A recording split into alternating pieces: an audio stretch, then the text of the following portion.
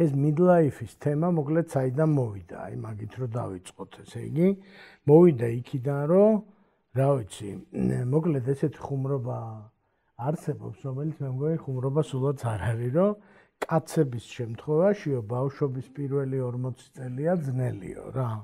მერე უკვე რაღაცები ლაგდებოდა. მე ესე იგი მიუხედავად იმისა, რომ შეიძლება ეხა რაღაცა პოზისთვის არ იყოს ეს ამის აღიარება სწორი, მაგრამ აი ესეთი შეგრძნება მაქვს მართლა გულწრფელად, ესეთი შეგრძნება მაქვს, რომ აი საერთოდ თავი და ბოლო ვერ გავიგე, ესე იგი ცხოვრების პირველი 40 წლის განმავლობაში, მიუხედავად იმისა, რომ აი ცუდი ცხოვრება ნამდვილად არ მქონია რა, აი არაფერს არ უჩივი, არც კარიერული თვალსაზრისით, არც ჩემს განათლებას, სწავლას, ანუ ესე კი ვერ ვიტყვი, რომ აი გავანიავე 40 წელი და იალაღებზე დავარბოდი და მერე რაღაცა, მაგრამ აი სად მივდიოდი, რა მიქონდა, რა მქონდა, ხოიცი, გიჟი ქალაქს მიდიოდაო, აი რაღაცებს დევდი, ასე ვთქვათ, ქარის წისქვილებს თუ როგორ შეიძლება ვთქვათ, იმ დროს რა თქმა უნდა მეჩვენებოდა, რომ ძალიან მნიშვნელოვან რაღაცებს ვაკეთებდი, მაგრამ ესე მოხდა რაღაცნაირად რა და ეს რომ მოახლოვდა ეს 40 წლის საზღვარი, ყველაფერი აირია მოკლედ რაღაცნაირად რა აღმოვაჩინე, რომ ძალიან დიდი მიღწევები მაქვს რაღაცეებში, რაც საერთოდ არ მაინტერესებს. აღმოვაჩინე, რომ ისეთი ხალხი მაფასებს ძალიან, რომელიც აი ძასულ არ მინდა. ასე ვთქვათ, მოკლედ რაღაცნაირად მოვახერხე, რომ ისეთი ძეგლი თუ რაღაცა შევქმენი, ასე ვთქვათ, პროდუქტი, რომელიც მე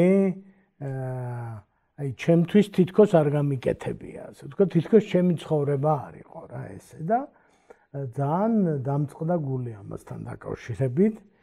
პრაქტიკული რამეც ბევრი გავაფუჭე, ანუ მარტო ესეთი ოპტიკური პრობლემები არ არის. ურთიერთობა ისეთ ხალხთან, ვისთან ძალიან მინდოდა კარგი ურთიერთობა, გამიცუდდა და ჯანმრთელობას გამოუსწორებელი შეიძლება ცოცხალი გადავრჩი, ასე ვთქვათ, მაგრამ გამოუსწორებელი ზიანები მივაყენე, მოკლედ მაგრა ვიყოჩაღე რა, ანუ ეს პირველი 40 წელი ჩემი ცხოვრების მაგრა ვიყოჩაღე და მათ შორის და ძალიან გული დამწყდა ამ ამბავზე რა, იმიტომ რომ ხო ვერ გადაახვევდა, ვერ გადმოახვევდა, ისე მოხდა, როგორც ხდება ხოლმე ჩვენი ყველა ცხოვრებაში, რომ ჩემ გარშემო ძალიან ბევრი ხალხი იყო, მე რო რაღაცებს მივხვდი, ჩემი აზრით რომ მივხვდი, ბევრი ხალხი იყო მაგ პროცესის დასაწყისში. და უცებ მომაფიქრდა, რომ ეხლა რაღაცა შანსი ჩნდება მეორე, მე ჩემ თავს რაღაცებს ვერ გამოუსწორებ, მაგრამ ვინც ეხლა იწყებს იმ მოსახვევებში შედის, ხო შეიძლება რომ პირდაპირ ესე იგი რაღაცები უთხრა, ხა სხვა იჯერებს სხვის ამბებს თუ არ იჯერებს ცალკე საკითხია, მაგრამ შენ მაინც მორალურად ნათქვამი გექნება, ასე ვთქვათ, რომ აი მაგ მოსახვევში ხა აი ესეთი მონსტრები დაგხვდებიან და მერე ისეთი მონსტრები და ასე შემდეგ და ამიტომ შეიძლება ითქვას, რომ ინსპირაცია აი საკმაოდ ესეთი არარომანტიული, ესე იგი მეთოდით მოვიდა, რომ მოკლედ ყველაფერი გავაფუჭე, რაც ფუჭდებოდა, არ ვიცი, ალბათ არის ეგეთი წიგნები, რომ როგორ გავაკეთოთ რემონტი წერს ადამიანი, რომელიც გადაყვა ამ რემონტს და ვერ გააკეთა, მოკლედ დაახლოებით ეგეთი ამბავია ჩემ შემთხვევაში, ასე ვთქვათ, ხო? ეხლა რატო უნდა წაიკითხო ვიღაცის წიგნი, ვინც ვერ გააკეთა, ესე იგი ის, რაც გასაკეთებელი იყო? მოკლედ ორნაირი წიგნებია ჩემი აზრით, ესე იგი წიგნებიან მასალა, ერთი რომ მე აღმოჩნდი ის ბაზალეთის ტბის ძირში ვისი აკვანიც იყო და ყველაფერი ამოვხსენი სწორად და ეხა გიზიარებთ სწორ პასუხებს, ხო, ოლიმპიადის გამარჯვებული რაღაცა და მეორე წიგნი უნდა წაიკითხო, რომელმაც ყველაფერი გააფუჭა და არასწორი პასუხები იცის და აი ამ ორი სახის მასალიდან შეიძლება რაღაცა შეაგროვო, ასე ვთქვათ. ანუ თქვა, რომ ეს რაღაცაები არ უნდა ქნა ალბათ და ის რაღაცაები ალბათ უნდა ქნა, ხო? შემეშალა წიგნებში, ასე ვთქვათ, ცოტა მეტი რაღაცა თავმდაბლობაა, ჩემთვის ესეც უფრო კომფორტულია. ეხაც მერიდება თქვენ რო აქ ახართ და მოკლედ ჩემი წიგნის პრეზენტაცია რო არის, იმიტომ რომ რა ვიცი, ესე გამზარდა შეიძლება ზედმეტია ეს ის, მაგრამ ესე ვარ გაზრდილი რომ რაღაცა უხერხულია, რომ ჩემზე იყოს ლაპარაკი ან ჩემ ცხოვრებაზე, ხო? მეორე მხრივ, როცა შეცდომებს აზიარებ, ეს უხერხულობა ცოტა ნაკლებია რა. ეხა გამარჯვებებს რო აზიარებ, რომ რა მაგარი რაღაცეები გავაკეთე, კიდე უფრო უხერხულია, ასე ვთქვა და ამიტომ ჟანრიც მე მგონი ესეთი ამ წიგნის. ეხლა ერთი რაც მე ვისწავლე, ესე იგი, ყველაფერი კი არ გამიფუჭებია, რაღაცები ვისწავლე კიდევაც, ვისწავლე, რომ არსებობს ესე იგი ოპტიკური ილუზიები, რომ რაღაც ცოდნა შეიძლება მოგეჩვენოს სწორი, რახან შენ ცხოვრებაში ასე იყო. და აი ტრეინინგები რო დავიწყეთ დაახლოებით 15 წლის წინ, მაშინ გავიაზრე და ჩემ თავს და ჩემ კოლეგებთან ერთად პირობა მივეცი ყველას, რომ არაფერი, რასაც მე ვასწავლი ვინმეს, არ იქნება მხოლოდ პირად გამოცდილებაზე აგებული. ანუ მეცნიერული და კვლევითი საფუძველი თუ რამეს არ აქვს, ძალიან სახიფათოა და ანეკდოტ, ხო? ანეკდოტს ეძახიან. შენი ამბავია, რაღაცა რომელიც შეიძლება მოგეჩვენა. და შეიძლება ილუზია იყოს და ასე შემდეგ, ხო? და მეორე რისკი არის, რომ ისეთი მეცნიერული რაღაც გააზიარო, რაც შენ არ გჯერა, იმიტომ რომ შიგნით არ ყოფილხარ. ანუ რაღაცა თეორიების მომყოლი იყო, ასე ვთქვათ, ხო? ხო და მე ძალიან შევეცადე აი ამ midlife-ის თემაშიც, რომ ეს აი რასაც მენეჯმენტში ვაკეთებ, ვთქვათ, რომ ყველა წიგნი წამეკითხა, ყველას ალბათ ვერ შევძლებდი, მაგრამ ბევრი წიგნი წამეკითხა და დამედო ერთმანეთზე ეს ორი სიმრავლე, რომ რაც წიგნებშიც წერია და მეც დამემართა, ალბათ მაქვს უფლება, ასე ვთქვათ, მაგის გაზიარების. მოკლედ ამ ლექციებში, რომელიც მე იმაში აზროვნების აკადემიაში ჩავატარე სალონური საუბრები, ეგ ფილტრი იყო შენარჩუნებული, რაც მე არ მომსულია, არაფერი არ გამიზიარებია და რაც წიგნში არ წამიკითხავს, არაფერი არ გამიზიარებია რა. ამიტომ არსებობის უფლება აქვს, ასე ვთქვათ, ამ წიგნს მაგ მიზეზის გამო, მიუხედავად იმისა, რომ ძალიან გაგვიჭირდა და აი დავტანჯე ეს ხალხი, ესე იგი გამომცემლობაც და ყველა, იმიტომ რომ ნალაპარაკების გადაწიგნება მოკლედ ძალიან რთული რაღაცა აღმოჩნდა, იმიტომ რომ ლაპარაკს სხვანაირი სტრუქტურა აქვს, დაწერილს სხვანაირი სტრუქტურა აქვს და მოკლედ მაგრა ვიცვალეთ და რო გითხრათ, რომ იდეალური შედეგი დადგა, მაგასაც ვერ ვიტყვი. თუმცა ესე იგი ეს წიგნი რომ ჩემ ყველა წიგნ აქამდელ წიგნს ჯობია, ესე იგი შემიძლია თამამად თქვა, იმიტომ რომ არ მქონია აქამდე არც ერთი წიგნი. ძალიან უსაფრთხო ეს არის ასე თქვა დაშვება ჩვენ კომპანიაში ამ იმას ვიყენებთ, რომ რაღაცა რო ცოტა ხინჯირო გვაქვს, რომ ეს ვიდეო კარგია თუ არა, თუ შეგვიძლია ვთქვათ, რომ წინას ჯობია, მაშინ თამამად ვართ რა, ხო? და როცა წინა არ ყოფილა წინა გამოცდილება, ეხლა ჯობია ყველა ვარიანტში, იმიტომ რომ ყველა არ არსებულ წიგნს, ესე იგი ყველა არსებული წიგნი ალბათ ჯობია, ხო? თუმცა ეხლა ის არის თქვენი შესაძლებელია. ერთი რაღაცა მოკლედ როგორც გითხარით, მე არ ვიცი ეს როგორ უნდა, რასაც ეხლა ვაკეთებ, ხო, ლექციები ვიცი როგორ უნდა, რაღაცები ვიცი, ეს არ ვიცი როგორ უნდა და ამიტომ მეფიქრა ესეთი რამე და შეიძლება ძალიან სახიფათო რამეა.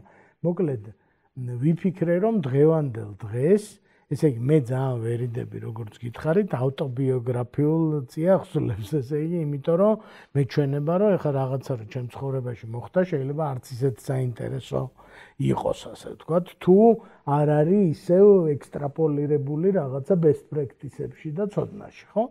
დღეს ვიფიქრე არ ვიცოდი ეს ჩაწერა იქნებოდა თუ არა და ვიფიქრე რომ მოკლედ გავშიშულდე, ასე ვთქვათ, ავტობიოგრაფიული თვალსაზრისით და რა შეკითხვასაც დამისვამთ, მოკლედ პირდაპირ რაღაცები მოგიყვეთ.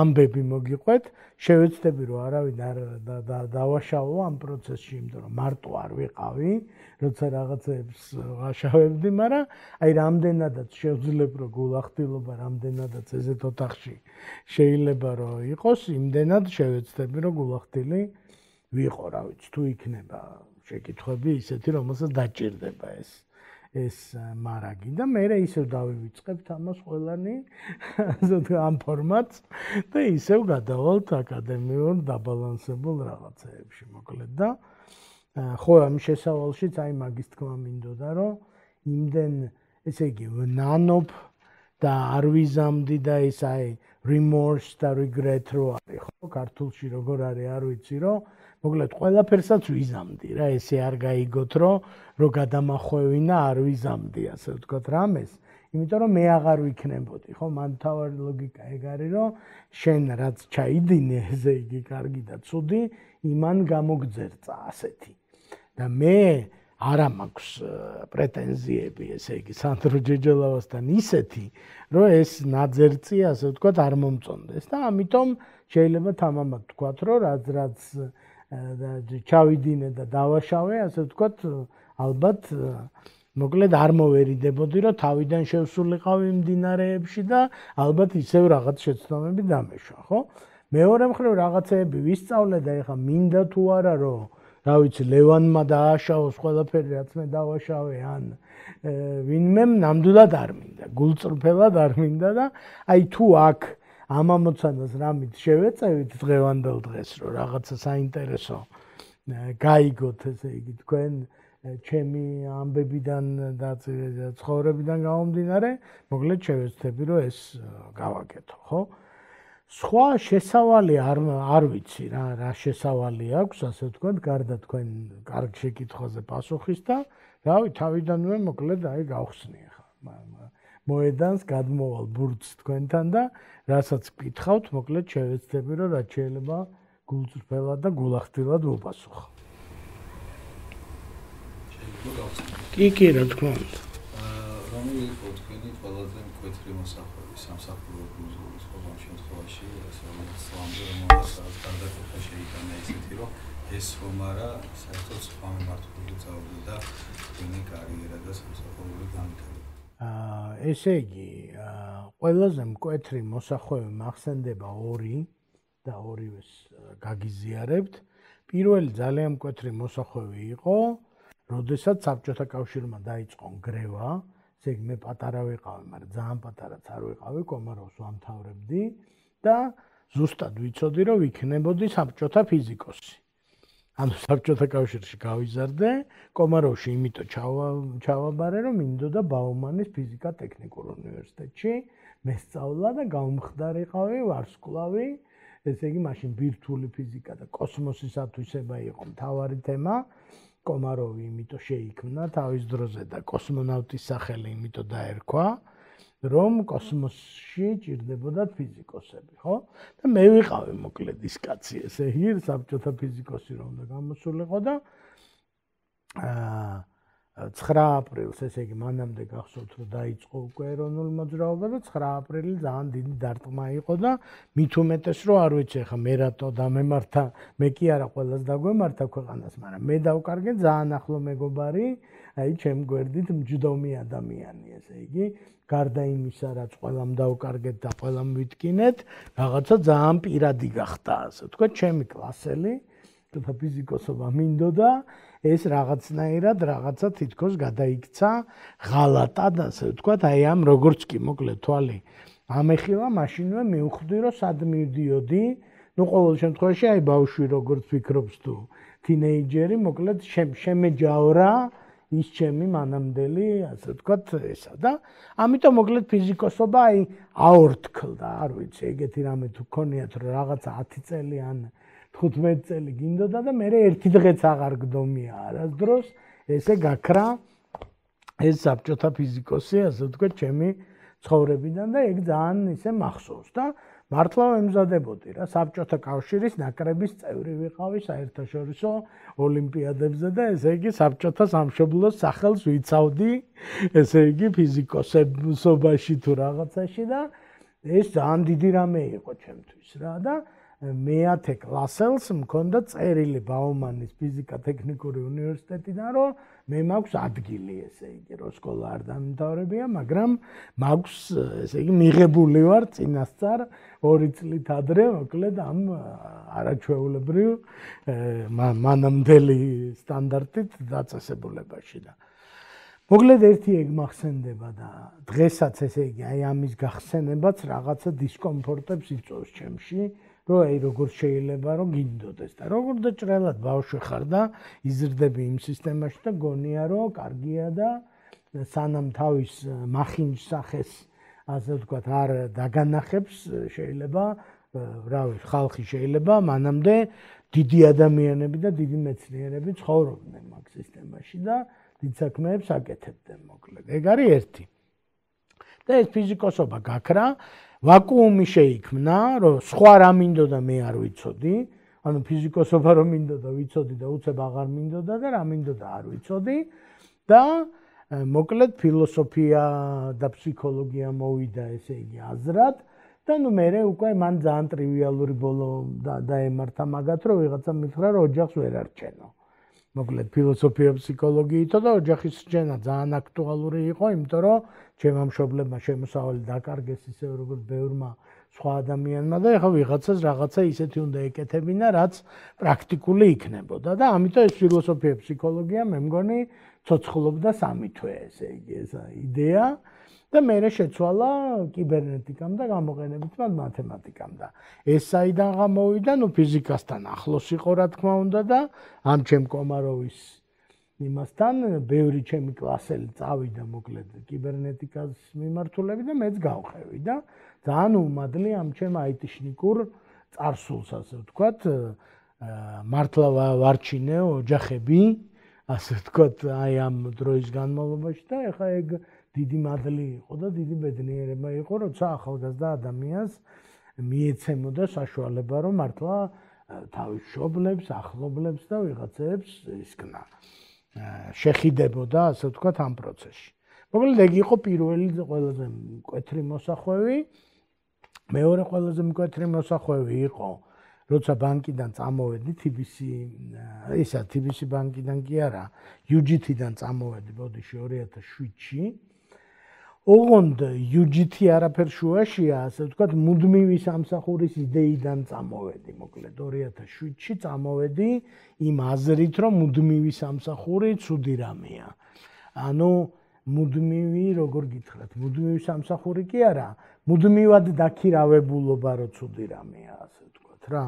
და მაგის ტრიგერი გახდა მამა ჩემის ავადმყოფობა, ესე იგი, მძიმე დაავადება დაემართა და გაირკვა და მე მივხვდი რომ საერთოდ დრო არ გამიტარებია ამ ადამიანთან, იმიტომ რომ არასდროს იმას რო ეცალა ჩემ ბავშვობაში, ჩემთან დროის გასატარებლად, მას მე არასდროს დრო არ მქონია რომ მასთან ყოფილიყავი რა და ეს ძალიან მტკივნეულად აისახა, ასე ვთქვათ, ეხლა ვცდილობ რომ რაც შეიძლება არადრამატული ვერსია მოვუყვე, ესე იგი რომ ჩემთვისაც რთულია რა თქმა უნდა და მოკლედ მაგ დროს ვიფიქრე რომ ეხლა ხანს გავაკეთე ვიდეო პაპზე უფრო კათოლიკე ქვია, რომ არ შეიძლება რომ დაქირავებული ტიპი გაგიჟდე ამ შენ დამქირავებლის საქმეზე რა და გადაირიო, იმიტომ რომ შენი ცხოვრება დაგრჩება გვერდით რა და შენი ფასეულობები და შენი ყველაფერი რა და ეს ხუთოსნობა და მედალოსნობა და წითელ დიპლომიანობა და რაღაცა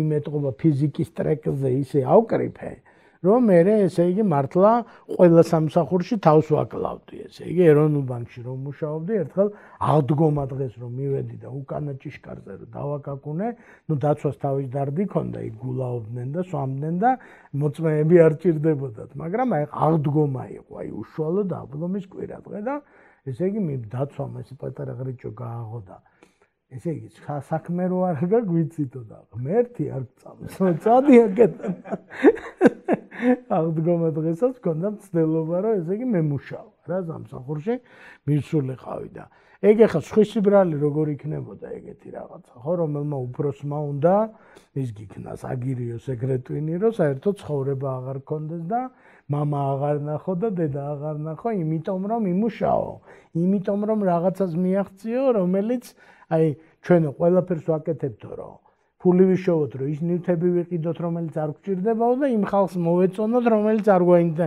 ესე იგი რომელიც არაფერში არ გვჭირდება რომ მოვეწონოთო რა და აი ეგ შეიძლება ითქვას რომ ეს მეორე გარდატეხა იყო რომ ვისვე ველამაზები ვისვე პრანჭები ვის დასანახად მიკეთია საათი, თქვათ რაღაცა, ან მანქანა, რაღაცა, რა სპორტია მოკლედ, რა სად მიდის ეს გზა და სად მიდის და პასუხი იყო ძალიან ნათელი. იქ მიდის რომ დედა წავა, მამა წავა, შვილი წავა შენი ცხოვრებიდან, ხო, იმ დოზით არ იქნება და შენ მოიგონებ როგორ არიყავი იმაში რა, მამაძია ბანკომატია. აი თქვენთვის ბანკირებისთვის მაქვს ჰიპოთეზა, ჩემთვის შექმნილი და გაგიზიარებთ, მამაძია ბანკომატი არის, არსებობს ესეთი მოვლენა, ასე ვთქვათ, დრო იმდენად ცოტაა, რომ ძია, მამაძია და ნუ ბანკომატი არის ჩესნად და ბანკომატობს ახლა რა. და თავს იმშვიდებს ამითი, ანუ მამაძიას იბალანსებს ბანკომატით. თავის შიგნით, ანუ სირცხვილია ახლა რა ვიცი. მემცხვენია ესე იგი მამაძია ბანკომატის ჩემი წარმოებულის და შექმნილის ცხადია და არც თქვენი არ მომწონს ესე იგი თუ ასეთი რამე იქნება და ეგორი დიდი მოსახვევი იყო ძალიან ესე იგი და მე რამე მოსახვევი თუ მხვდება ესე იგი მაგორ მოსახვევთან რაღაცნაირად კავშირშია ამა თუ იმ სახით ასე ვთქვათ ხო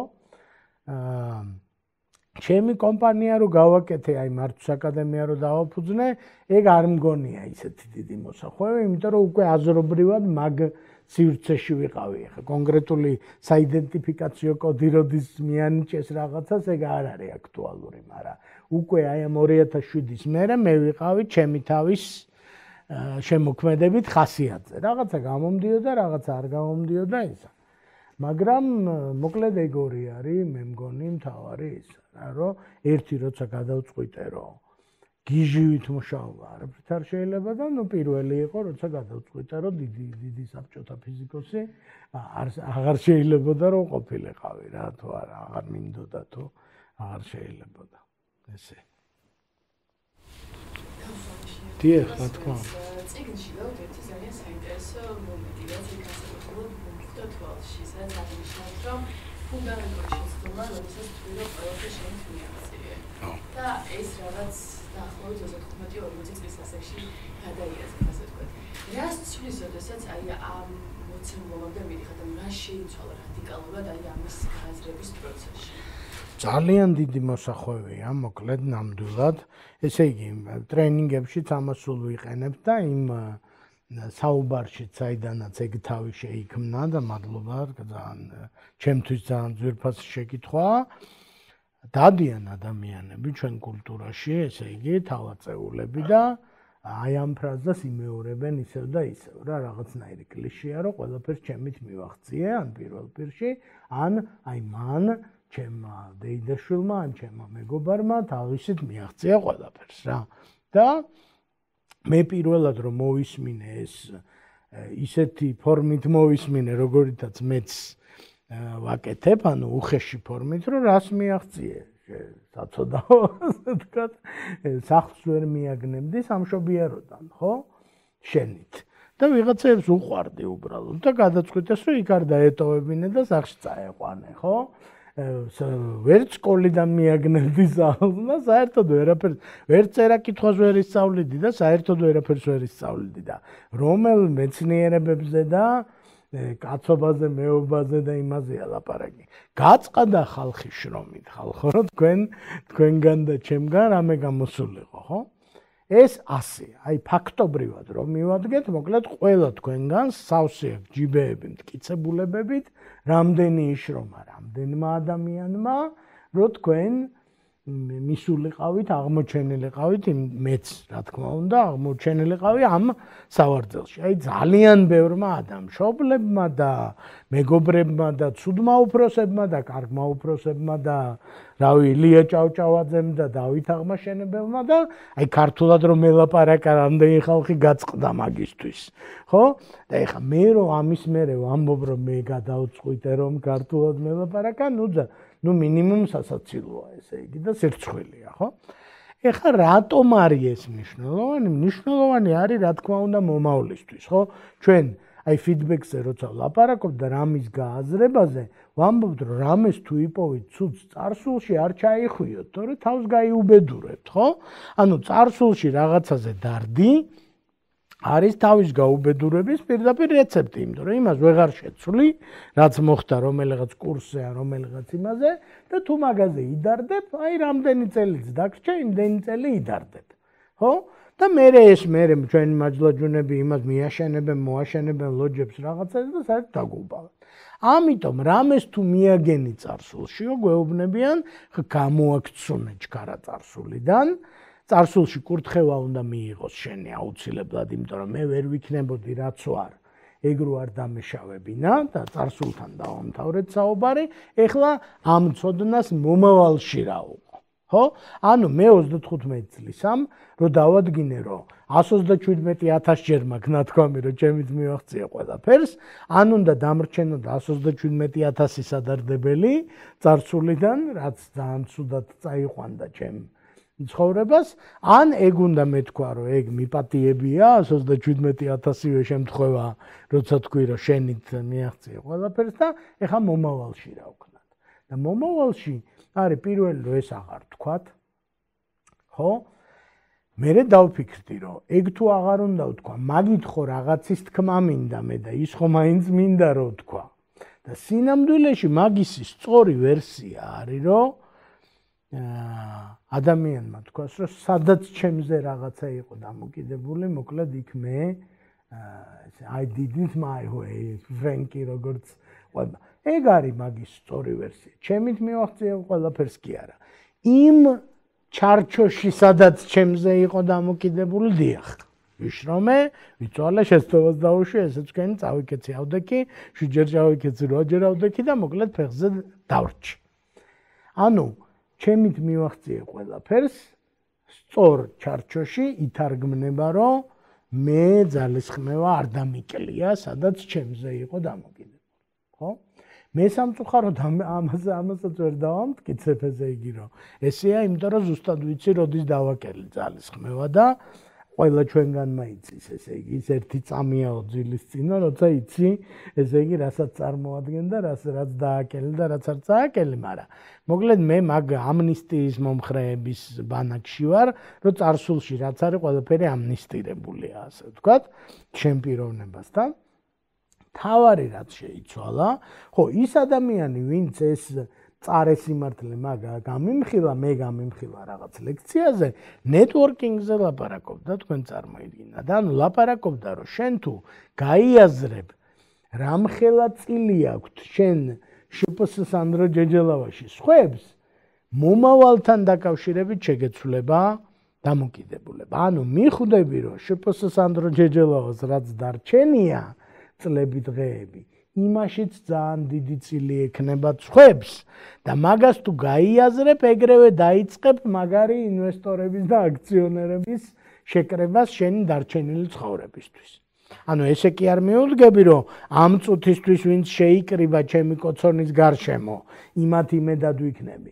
არა, წესით უნდა გავარდ გიჟივით ყველა კარიდან და თქვა, რომ ხალხო, ვინმე ხო არ გინდათ, რომ წილი გქონდეთ კონსტრუქციული წილი, ასე ვთქვათ, ჩემ მომავალში. ხო, ანუ ინვესტიცია თქვენი ცოდნით, თქვენი გამოცდილებით, თქვენი იმით, რამე ინვესტიცია გააკეთოთ რა.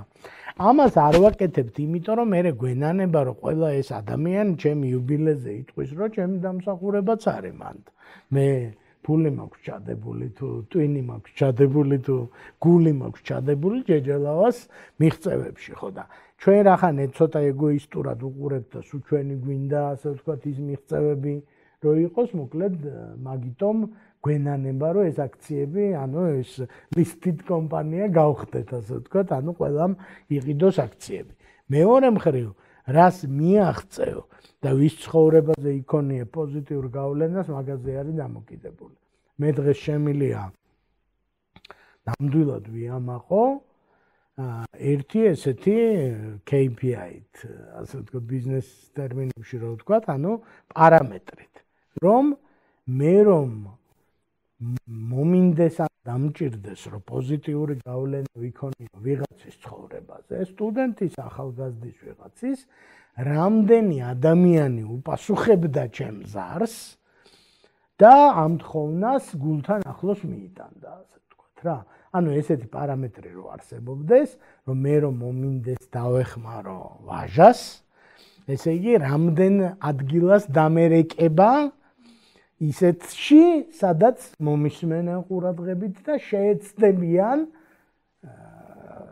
რითიც შეძლებენ რომ ვაჟას დაურეკონ. იქ თავმდაბლობის მაჯლაჯ უნდა ირთვება და ამბობს რომ ოღონდ შენ თავზე რეკვა არ დაიწყო ეხლა და შენი საქმეების მოსაგვარებლად, ეგ თქვენი საქმეა, მაგას როგორ მოაგვარებთ, მაგრამ ის ადამიანი რომ გიპასუხებს და მოგისმენს, ასე ვთქვათ, ხო, და შეეცდება რომ რაღაცა გააკეთოს, ეს ძალიან დიდი აქტივია. და ეს არის ზუსტად ის ხალხი, ვისაც ყველაზე ძალიან უყვარხართ, თქვენ ვისშიც ჩადეთ ის ხალხი კი არ არის, იმათ კი არ უყვარხართ. თქვენში ვისაც დართეთ ნება რომ ჩაედო, იმათ უყვარხართ. თქვენ ვისაც დაეხმარეთ, საერთოდ არ ახსოვხართ იმ ხალხს და გაახსენდებით კიდე რომ დაჭირდებათ დახმარება. ეს რაღაც წავიკითხე და აი ძალიან ნათლად დავინახე. და თქვენ ვინც დაიხმარეთ, ანუ ვისაც თხოვეთ რომ ბიძიებო, დეიდებო, დამეხმარეთ ესე იგი და ისინი დაგეხმარნენ, ისინი სამუდამოდ არიან თქვენი მეწილეები, ასე ვთქვათ, იმიტომ რომ ჩადებული აქვთ თქვენ წარმატებაში თავისი ტყავი, თავისი გული, თავისი სიტყვა, თავისი ისა და იმათ არასდროს არ დაავიწყდებით, ხო?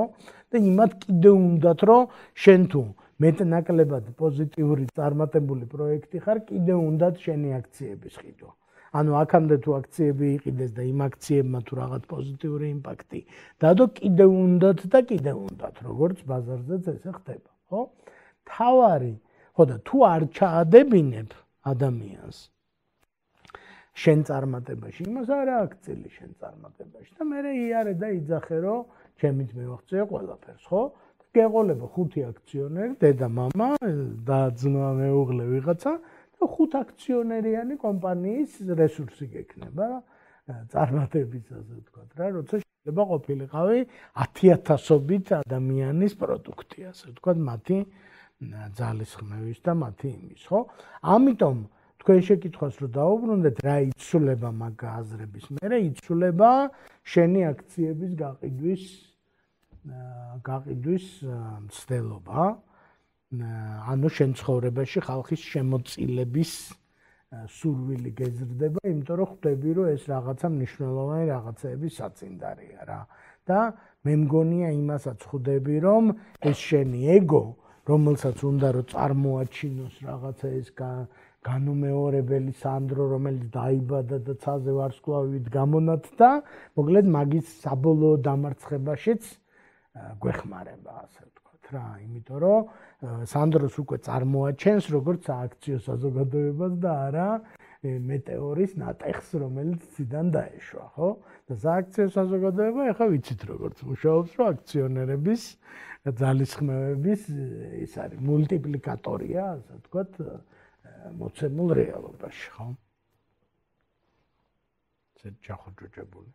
დიახ, რა თქმა უნდა. ორმოცის შემდეგ იყავით მინისტრი და მეერტერები მაინტერესებს. ყველაზე მნიშვნელოვანი. კონკრეტულად რა გაინტერესებს? მინისტრობაზე რა?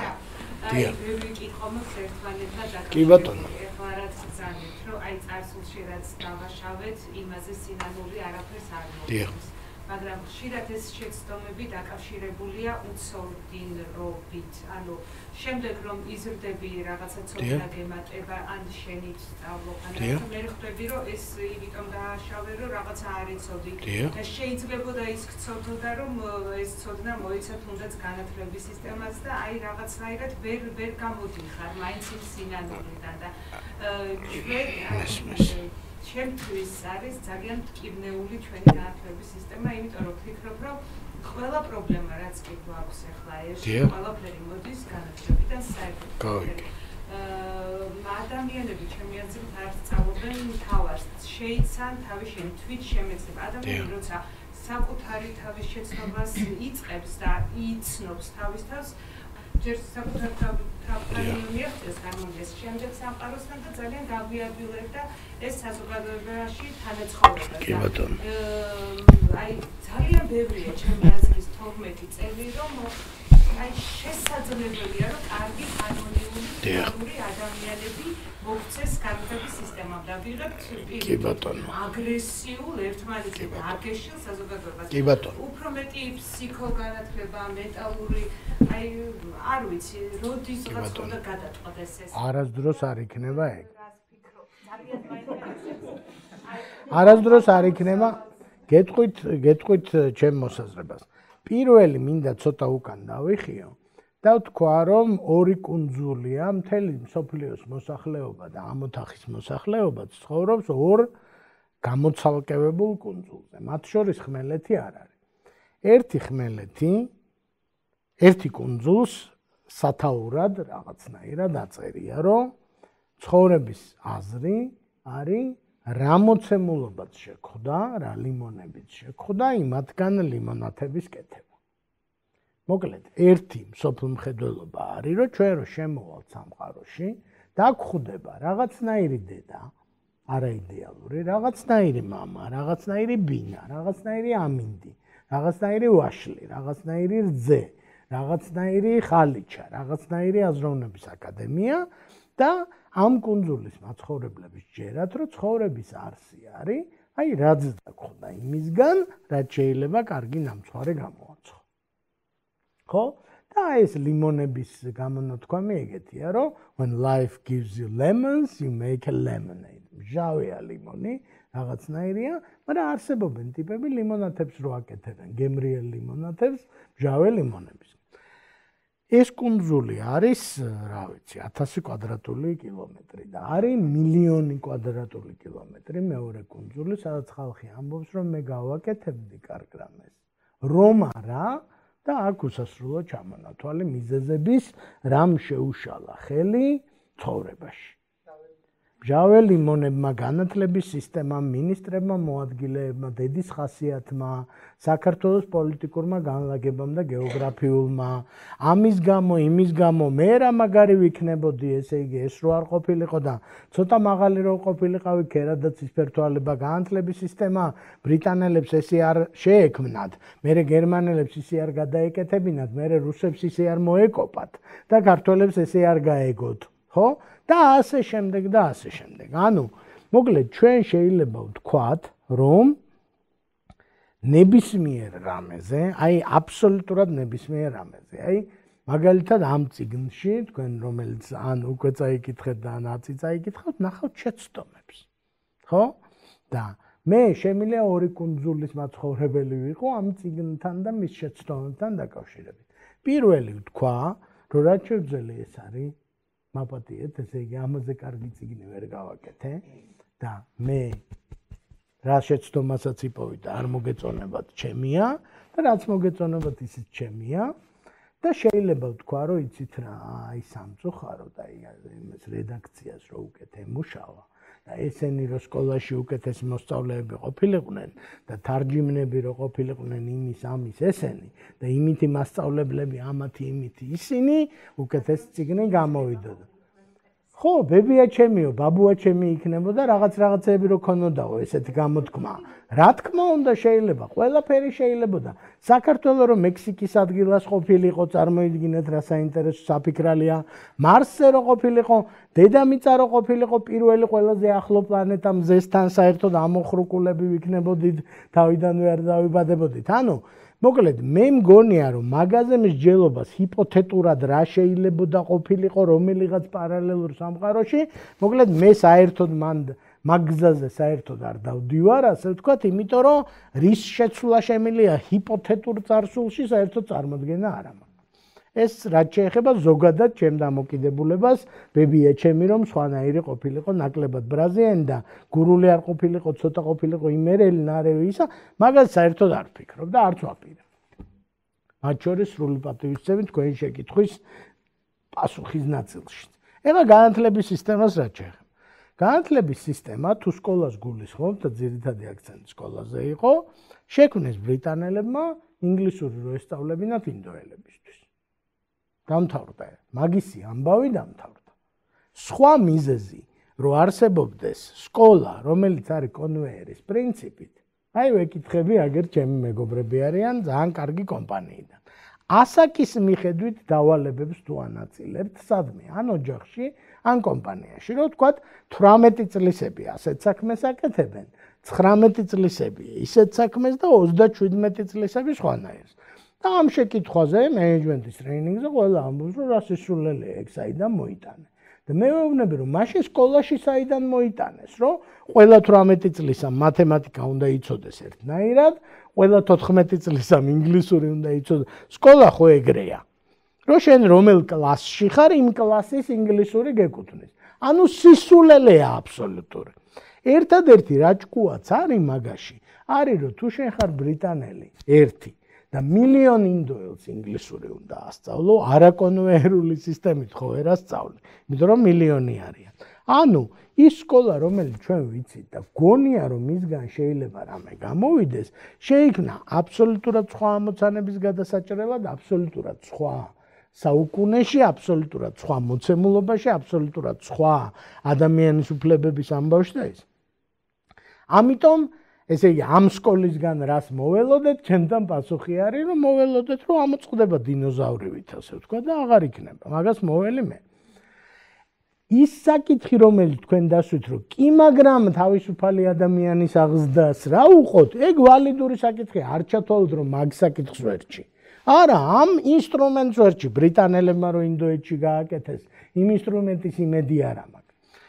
ეხლა შეკითხვა მექნებოდა შეკითხვაზე თქვენთან, როგორ ფიქრობთ, თავისუფალი ადამიანის აღზრდა თუ შეიძლება ავტორიტარული მეთოდებით?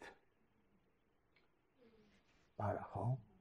აი გამორიცხული და ნებისმიერი სახის დასკოლებულ, დასაშინაო დავალებულ, დაჯექიორიანებულ, აი ყველაფერი რაც სკოლაში არის, ნუ თუ გინდა არ დავარქვათ ავტორიტარული მეთოდი, ოპრეშენი დავარქვათ, დაძალება დავარქვათ. მე ვამბობ, რომ დაძალებით თავისუფალი ადამიანის აღზრდა არის შეუძლებელი.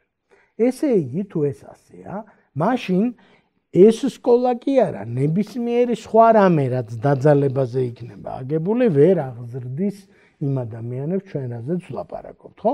ფინური სასწაული, ესე იგი, რომელიც გსმენიათ რახან განათლების ის, იცით რაში მდგომარეობს? რომ აუკრძალეს საშინაო დავალებების მიცემა მასწავლებლებს და გაუმჯობეს და განათლების ხარისხი.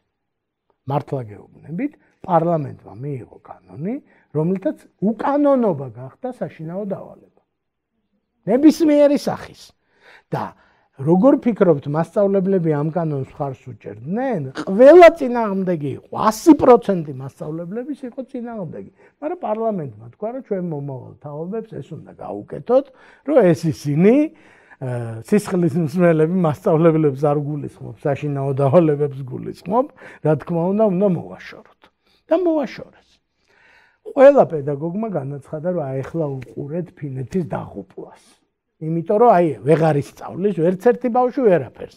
იმიტომ რომ სწავლობდა აქამდე, რომ საშინაო დავალება დააძლევდით.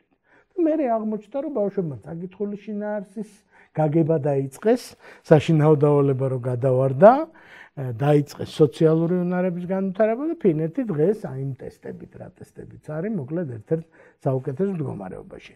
მანდ არის ჩემი პასუხიც, ესე იგი და თქვენ ნებართვით ძალიან არ გავაგრძელებთ, იმიტომ რომ ყველასთვის ერთნაირად საინტერესო შეიძლება არ იყოს. ანუ მე ვფიქრობ, რომ სამყარო ეხლა არის პროცესში, როგორ გამოიგონოს არა ბრიტანელების ინდური სკოლა. და ეხლა როგორია ეს არა ბრიტანელების ინდური სკოლა. ისევ ინდოეთში იგონებენ, ეგეც საინტერესოა და ისევ ბრიტანელები. მოკლედ მე გთავაზობთ, რომ ესეთი TED-ის თოქი არის School in the Clouds, ესე ქვია, ანუ სკოლა ღრუბლებში. და აი ძალიან მოკლე შინაარსს გეტყვით, რომ დაგაინტერესოთ, რომ იქნებ ნახოთ ეს ვიდეო. ჩადიან ტიპები ინდოეთში, სოფელში, სადაც ერთი განათლებული ადამიანიც კი არის. ეგეთ სოფელს პოულობენ, აი ყრუ სოფელს. კომპიუტერს აყენებენ, კომპიუტერი არის ბანკომატივით რაღაცაში ჩადგმული, მზის იმაზე, იმიტომ რომ დენიც არ არის იმ სოფელში, რომ კომპიუტერმა იმუშაოს, სატელიტურ ინტერნეტს უკეთებენ, ხო? არაფერს არ ეუბნებიან ბავშვებს. რა არის? და მერე მოდიან. ხო? არავინ არაფერს არ ასწავლის, არავინ არ იცის იმ სოფელში კომპიუტერი. ერთ თვეში ჩადიან და ამ ბავშვებს უტარებენ ბრიტანულ უნარების ტესტებს და ტიპები აბარებენ 50%-იან დონეზე. განათლება მიიღეს ტიპებმა თავისი აი რაღაცა ქნეს რა და ამ ვიდეოში ბოლოში არის ესეთი მომენტი, რომ ის დაადგინეს, რომ უნარების გამოცდებს აბარებენ ეს ბავშვები თავისით რა, ყოველგვარი მასწავლებლის გარეთ. და მერე ერთ-ერთ სოფელში ეს ბევრჯერ გაიმეორეს. ჩადგეს კომპიუტერი, რომელიც შედის ერთადერთ საიტზე. ის წინა კომპიუტერები ყველა საიტზე შედიოდა. ეს შედის რაღაცა ბიოტექნოლოგიურ ძალიან რთულ აკადემიურ საიტზე. სხვას ვერაფერს ვერ გახსოვს. და ეხლა ამ სოფელში ჩადიან რა. ხო და ბავშვებს ეკითხებიან, რომ რა გაიგეთო ეხლა რა და ბავშვები დგანან და ვერაფერი ვერ გავიგეთო ეუბნებიან რა, იმიტომ რომ აი ძალიან რთული მასალა. ხო და ერთი პატარა გოგოა რომ ერთი რამე გავიგეო მეო რაო. რომ ყველა დაავადებაო არისო გენური მუტაციის შედეგიო რა. ხო და ესე მთავრდება ეს გადაცემა, რომ თელმა თანამედროვე მეცნიერებამ ეგ გაიგო რა. ანუ ამ ბავშვმა გამოიტანა ის დასკვნა ამ უცნაურ საიტიან კომპიუტერთან ერთთვიანი ჭიდილის შედეგად, რაც მთელმა მსოფლიო მეცნიერებამ გამოიტანა მთელ ცოდნასთან ჭიდილით. ხო?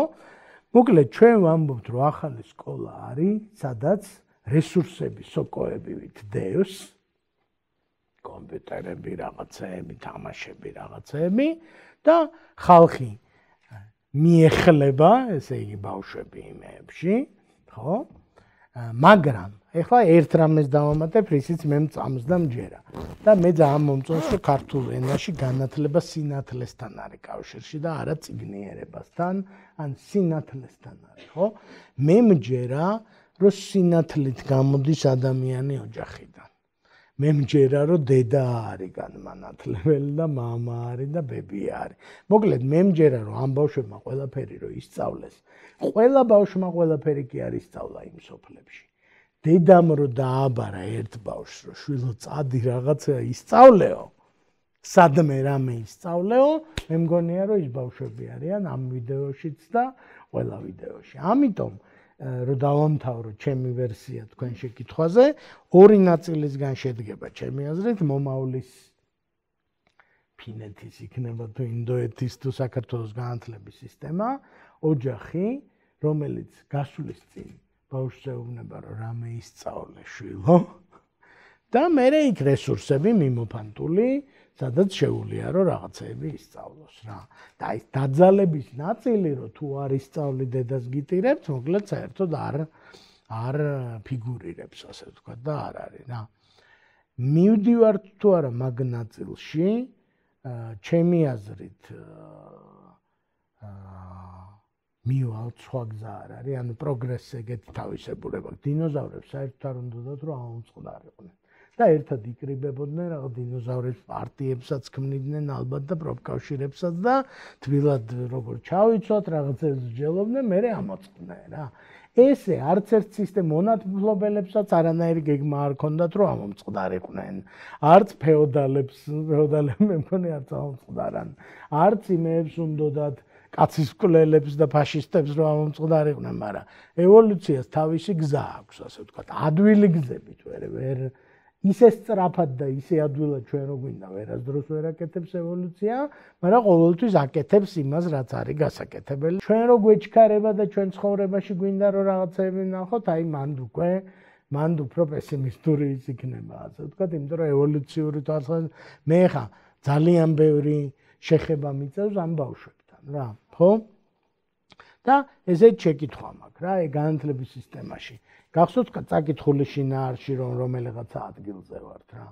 იმ ტიპებს შევხვდი, ვინც ამ ტესტებს ატარებენ და შეკითხვა დაუსვი ესეთი რა, კი გაბრაზდნენ და კი ნახომ გავილახე, მაგრამ შეკითხვა დაუსვი რომ ნანახი სერიალის გააზრებასაც ეკითხებით მეთქი თუ მარტო წაკითხulis.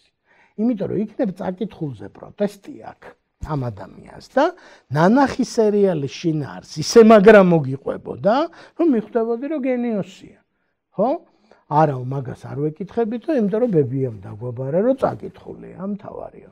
ეგ იცით როგორი რაღაცაა, რომ აი მაგალითად, ეხლა აქ განათლებული ხალხი ზიხართ, რომელსაც ეხლა მე თქვენ გაჩვენებ ტექსტს, რომელშიც იქნება ემოჯიები და გაირკვევა, რომ თქვენ წაკითხული შინაარსს ვერ არკვევთ.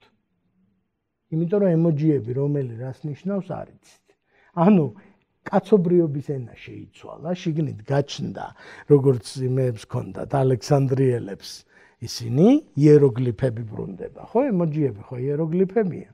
და შენ თუ არ იცი მაგათი კითხვა, იმიტომ რომ შენ სკოლაში თუ არ გასწავლეს, თანამედროვე დაწერილს ვერ წაიკითხავ. და დაგიწეროთ ორიანი და წერა-კითხვის უცოდინარად გაგაფორმოთ. ალბათ უნდა გაგაფორმოთ, ეხლა თუ ვერ წაიკითხავ.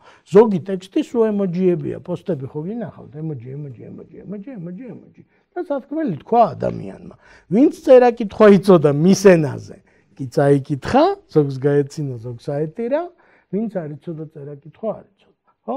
ამიტომ ძალიან სახიფათოა, რომ ხალხის განათლება ტესტოთ, ადრე მისი ბებიის ბებია როგორც ტესტავდა ისე, ხო?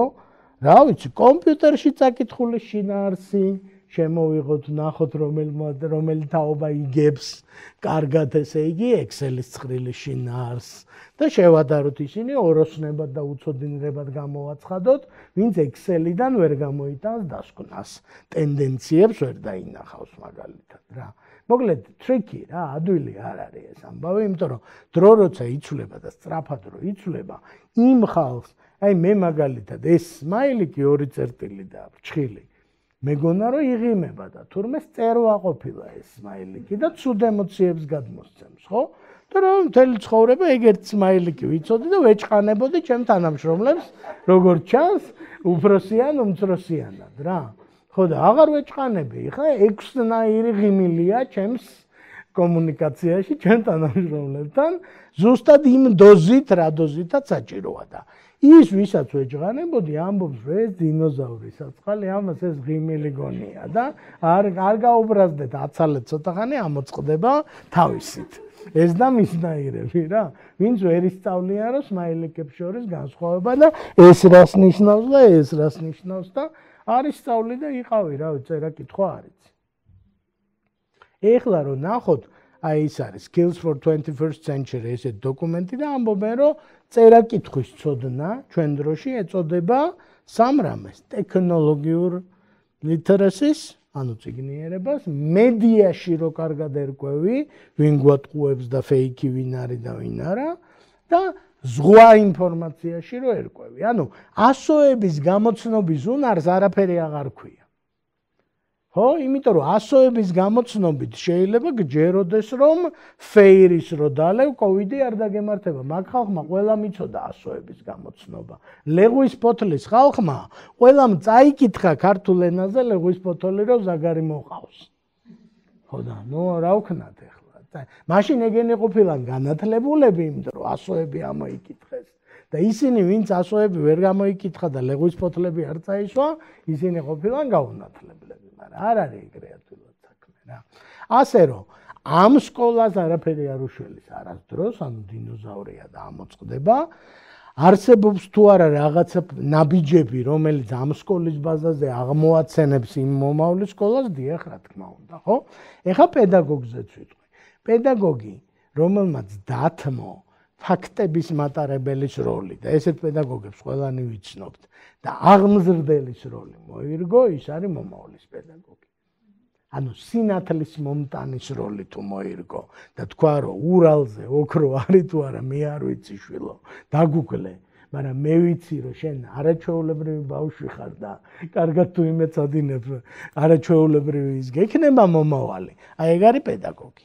და ვინც თქვა რომ მე თუ არ თქვი ურალზე ოქრო არის თუ არა, ესე იგი თქვენ გაჩვენებთ ცეირს, მოკლედ ის პედაგოგი აღარ არის, ის დინოზავრია, ხო? რაც უფრო მალე ნამდვილი პედაგოგები, რომელიც ჩვენ გვყავს ზღაპრული, სიყვარულით გაჯერებული, თავის საქმის კეთებას დაიწყებენ, ანუ სიყვარულის მრკვევას და დაგუგლეს ძახილს, მით უფრო მალე დაიწყებს ეს სწორი მიმართულებით იმას რა, ხო? არ ვიცი. და მაგას ახლა ყოველთვის აკეთებდა პედაგოგი, მასე გვაინტერესებდა. რა ვიცი, მე კარგი მასწავლებელი ვინც ხავდა, მეუბნებოდა რომ ვერ გავიგეო რა, გვეუბნებოდა რომ აი ეს გავიგეო, მაგრამ ეს ვერ გავიგეო. და ჩვენ აი თავებს ვახლიდით ბიოლოგიის სხვა წიგნებს, რომ მასწავლებელმა რაც აღიარა, ვითომ რომ ვერ გაიგო, რომ ჩვენ გაგვეგო. ხო და ეხა მაგაზე მაგარი სწავლება ეხა საერთოდ არ არსებობს, ხო? და მათემატიკის ხომაროვში განებირებული მაგით ვიყავით, რომ მათემატიკის მასწავლებელი მოვიდა და იტყოდა, რომ 4 ამოცანა მაქვს და 3 ამოვხსენი მე და მე-4 ვერ ამოვხსენ. ხო და შევ დამთავრებული ამბავია, რომ მაიტა მე-4. ესე იგი, იმიტომ რომ შენ გაჯობოთ ეგ პრიზი, რომ შენ გაჯობოთ, მოკლედ გვიღირს რომ ისა. და ერთხელ ამასაც მოგიყვებით ბარემ, რომ გავაბრაზეთ ჩვენი ფიზიკის მასწავლებელი გიული გედენიძე არაჩვეულებრივი და ისა. ნუ გითხრა რომ უნდა დაგსაჭოთო, ისე ცუდად მოიქეცით რომ უნდა დაგსაჭოთო და იყო ძალიან რბილი და ღვთისმიერი ადამიანი და ძალიან გაგვიკვირდა, მაგრამ აი მისგან სასჯელიც უნდა მიგვეღო, ისეთი კაცი იყო რა. ხო და გაკვეთილების მერეო დარჩითო და დავრჩით, ესე იგი და მოგცა ამოცანა და ამ ამოცანას ამოხსნითო და სანამ არ ამოხსნით არ წახვალთო.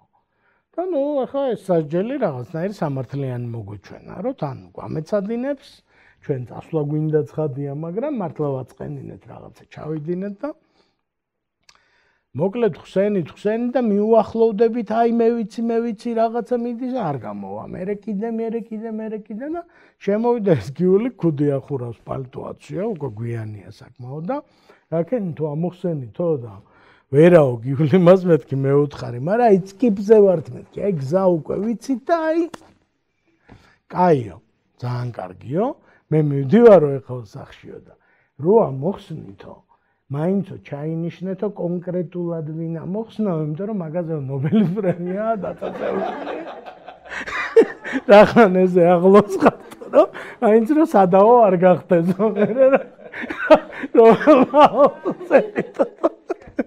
ესეთი, ხო და აი ეგეთი პედაგოგი ხა რა ღირს ასე ვთქვათ და რა აი რა რისი რაზე გამრავლებით მიიღება ეგეთი პედაგოგი. არაფერზე, ხო? ანუ ეს ევოლუციის რაღაცა პროდუქტია საოცარი, რომელსაც უყვარს მოსწავლე, აყვარებს და ასე შემდეგ და ეგ არი თუ არა და ცოცხალია თუ არა, დიახ ცოცხალია და დიახ აქ არის. და ღირსეული ადამიანები იმიტომ იზრდებიან და მე ვთვლი რომ ღირსეული ადამიანები იზრდებიან და ხა ვისაც ემოჯიები არ ექნება ეცოდინება emoji blind იქნება, ვისაც Excel-ი არ ეცოდინება, Excel blind იქნება, ვისაც მხატვრული ლიტერატურა არ ეცოდინება, მხატვრული blind იქნება, ანუ ბრმები ვიქნებით, როგორც ვართ ამ ოთახში ახლა ყველანი რაღაც ბრმა ხო ვართ, მაგრამ რაღაც თვალხილული ვართ, ასე ვთქვა და ესე იქნება ყველა თაობა და ეხლა თქვენ წარმოიდგინეთ მულტიპლანეტური რო გახდება კაცობრიობა და უკვე რო სამ პლანეტაზე ცხოვრობს და მულტივირტუალურ რაღაც სამყაროული, აი კაცი, რავი, თავს და ბოლოს ვერ გაიგებ რა და ეგეთი განათლება, რომელიც აი ზოგადი რო ყველაფერი მესმის ცოტ-ცოტა, უბრალოდ აზრს დაკარგავს. ხო? იმიტომ რომ როგორ გესმის ყველაფერი ცოტა მარსისაც და ვირტუალური სამყაროსიც ვერა. და უფრო დავიწროვდება, აი როგორც საბჭოთა განათლება, რასაც ამბობდა ამერიკულ განათლებაზე, რომ ეგენი გოიმები არიან, იმიტომ რომ მარტო რაც იციან, მარტო ის იციან. ხო და მაგეთკენ მიდის ახლა ყველანაირი განათლება, რომ მარტო რაც იცი და რაც გიყვარს და რაზეც დროს ხარჯავ, მარტო ის იცი. ხო და აბა როგორ? აბა ყველაფერი როგორ იცი? ყველაფერი იმდენია, რომ აღარ იცი. ხო? კაი ბატონო.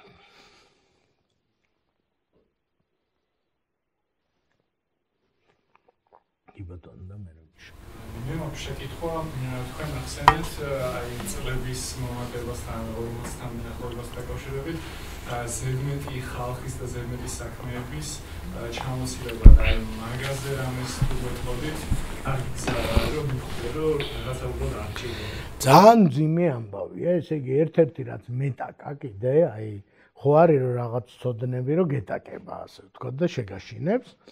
მოკლედ ავდექი და წავიკითხე, რატო წავიკითხე, შემთხვევით შემხვდა თუ რამე მიზანს ემსახურებოდა, არ ვიცი.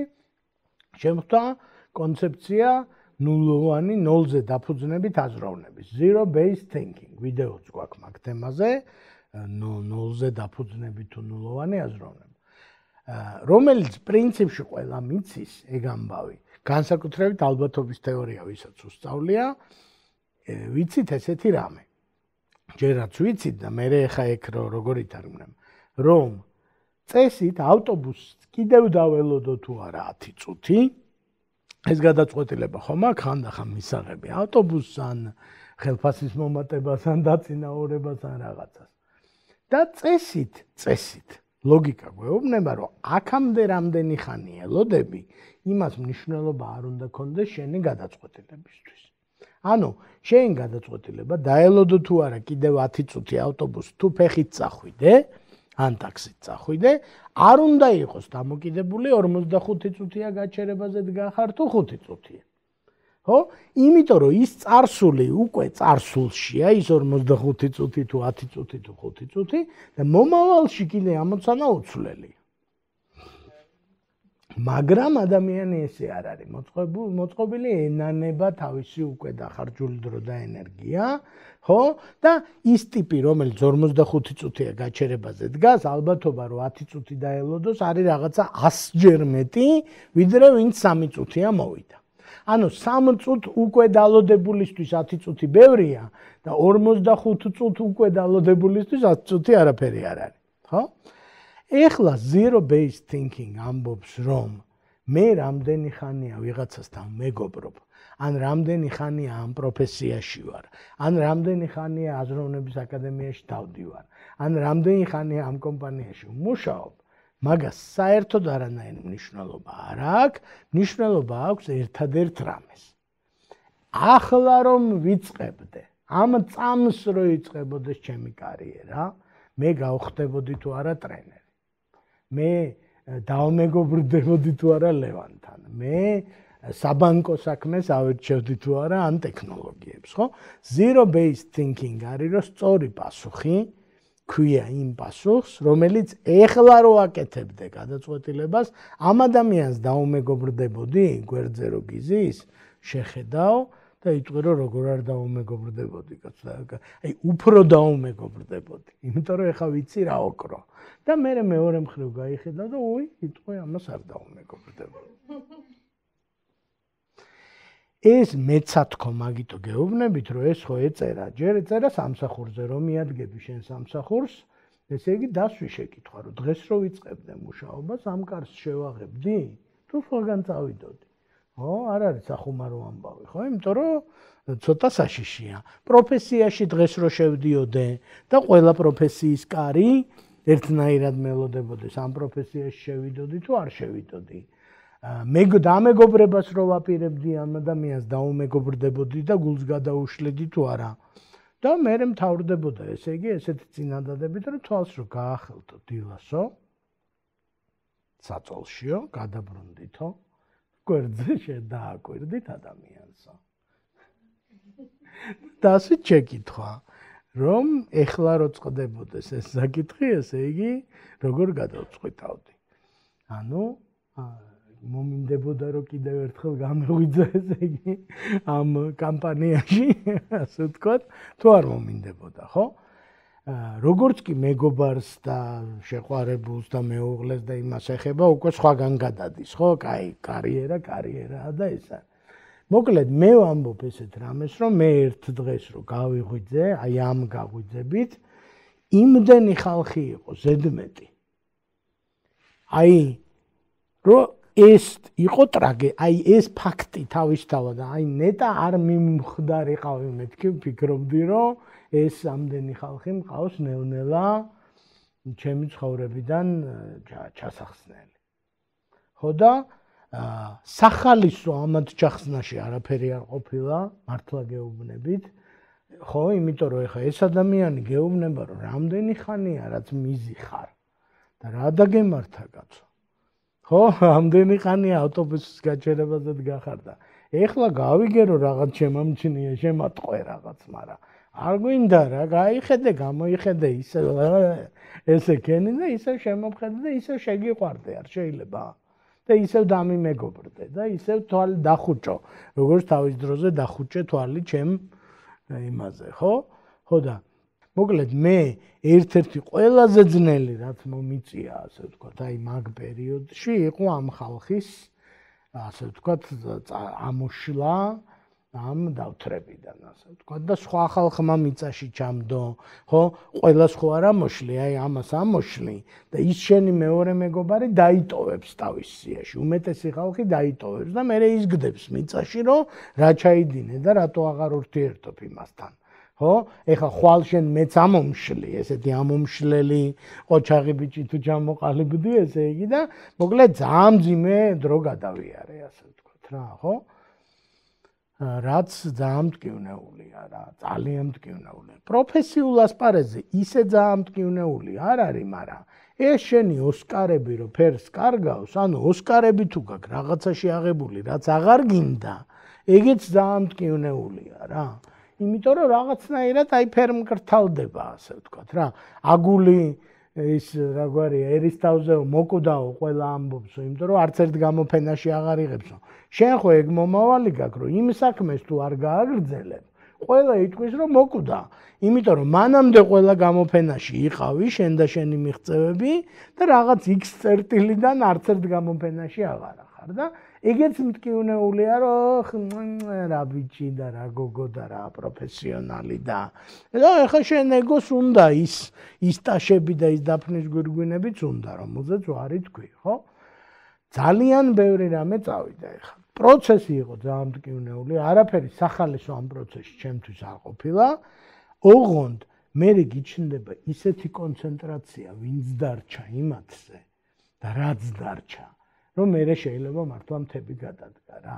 ანუ გაფანტულობა რომ მთავრდება და ის ახალგაზრდული ისიც მინდა და ესეც მინდა და მე რაღაცნაირი დრო დგება, როცა ამბობ რომ მთელი ჩემი პიროვნება იმ თავის გამოცდილებებით შუჯერ წაქცეული 8-ჯერ ამდგარი, გამაგრებული, ფსიქოლოგიურად მომწიფებული, ეხლა შეუულია სამ კაცზე და ორ საქმეზე დაკონცენტრირდეს, რა ბედნიერებაა, ესე იგი, რა შემილია მივაღწიო, ასე ვთქვათ, ესეთი კონცენტრაციით. როცა მანამდე, სადაც წითელ იმას დამიქნევდნენ, ხარივით, კორიდის ხარივით, იქით გავრგოდი.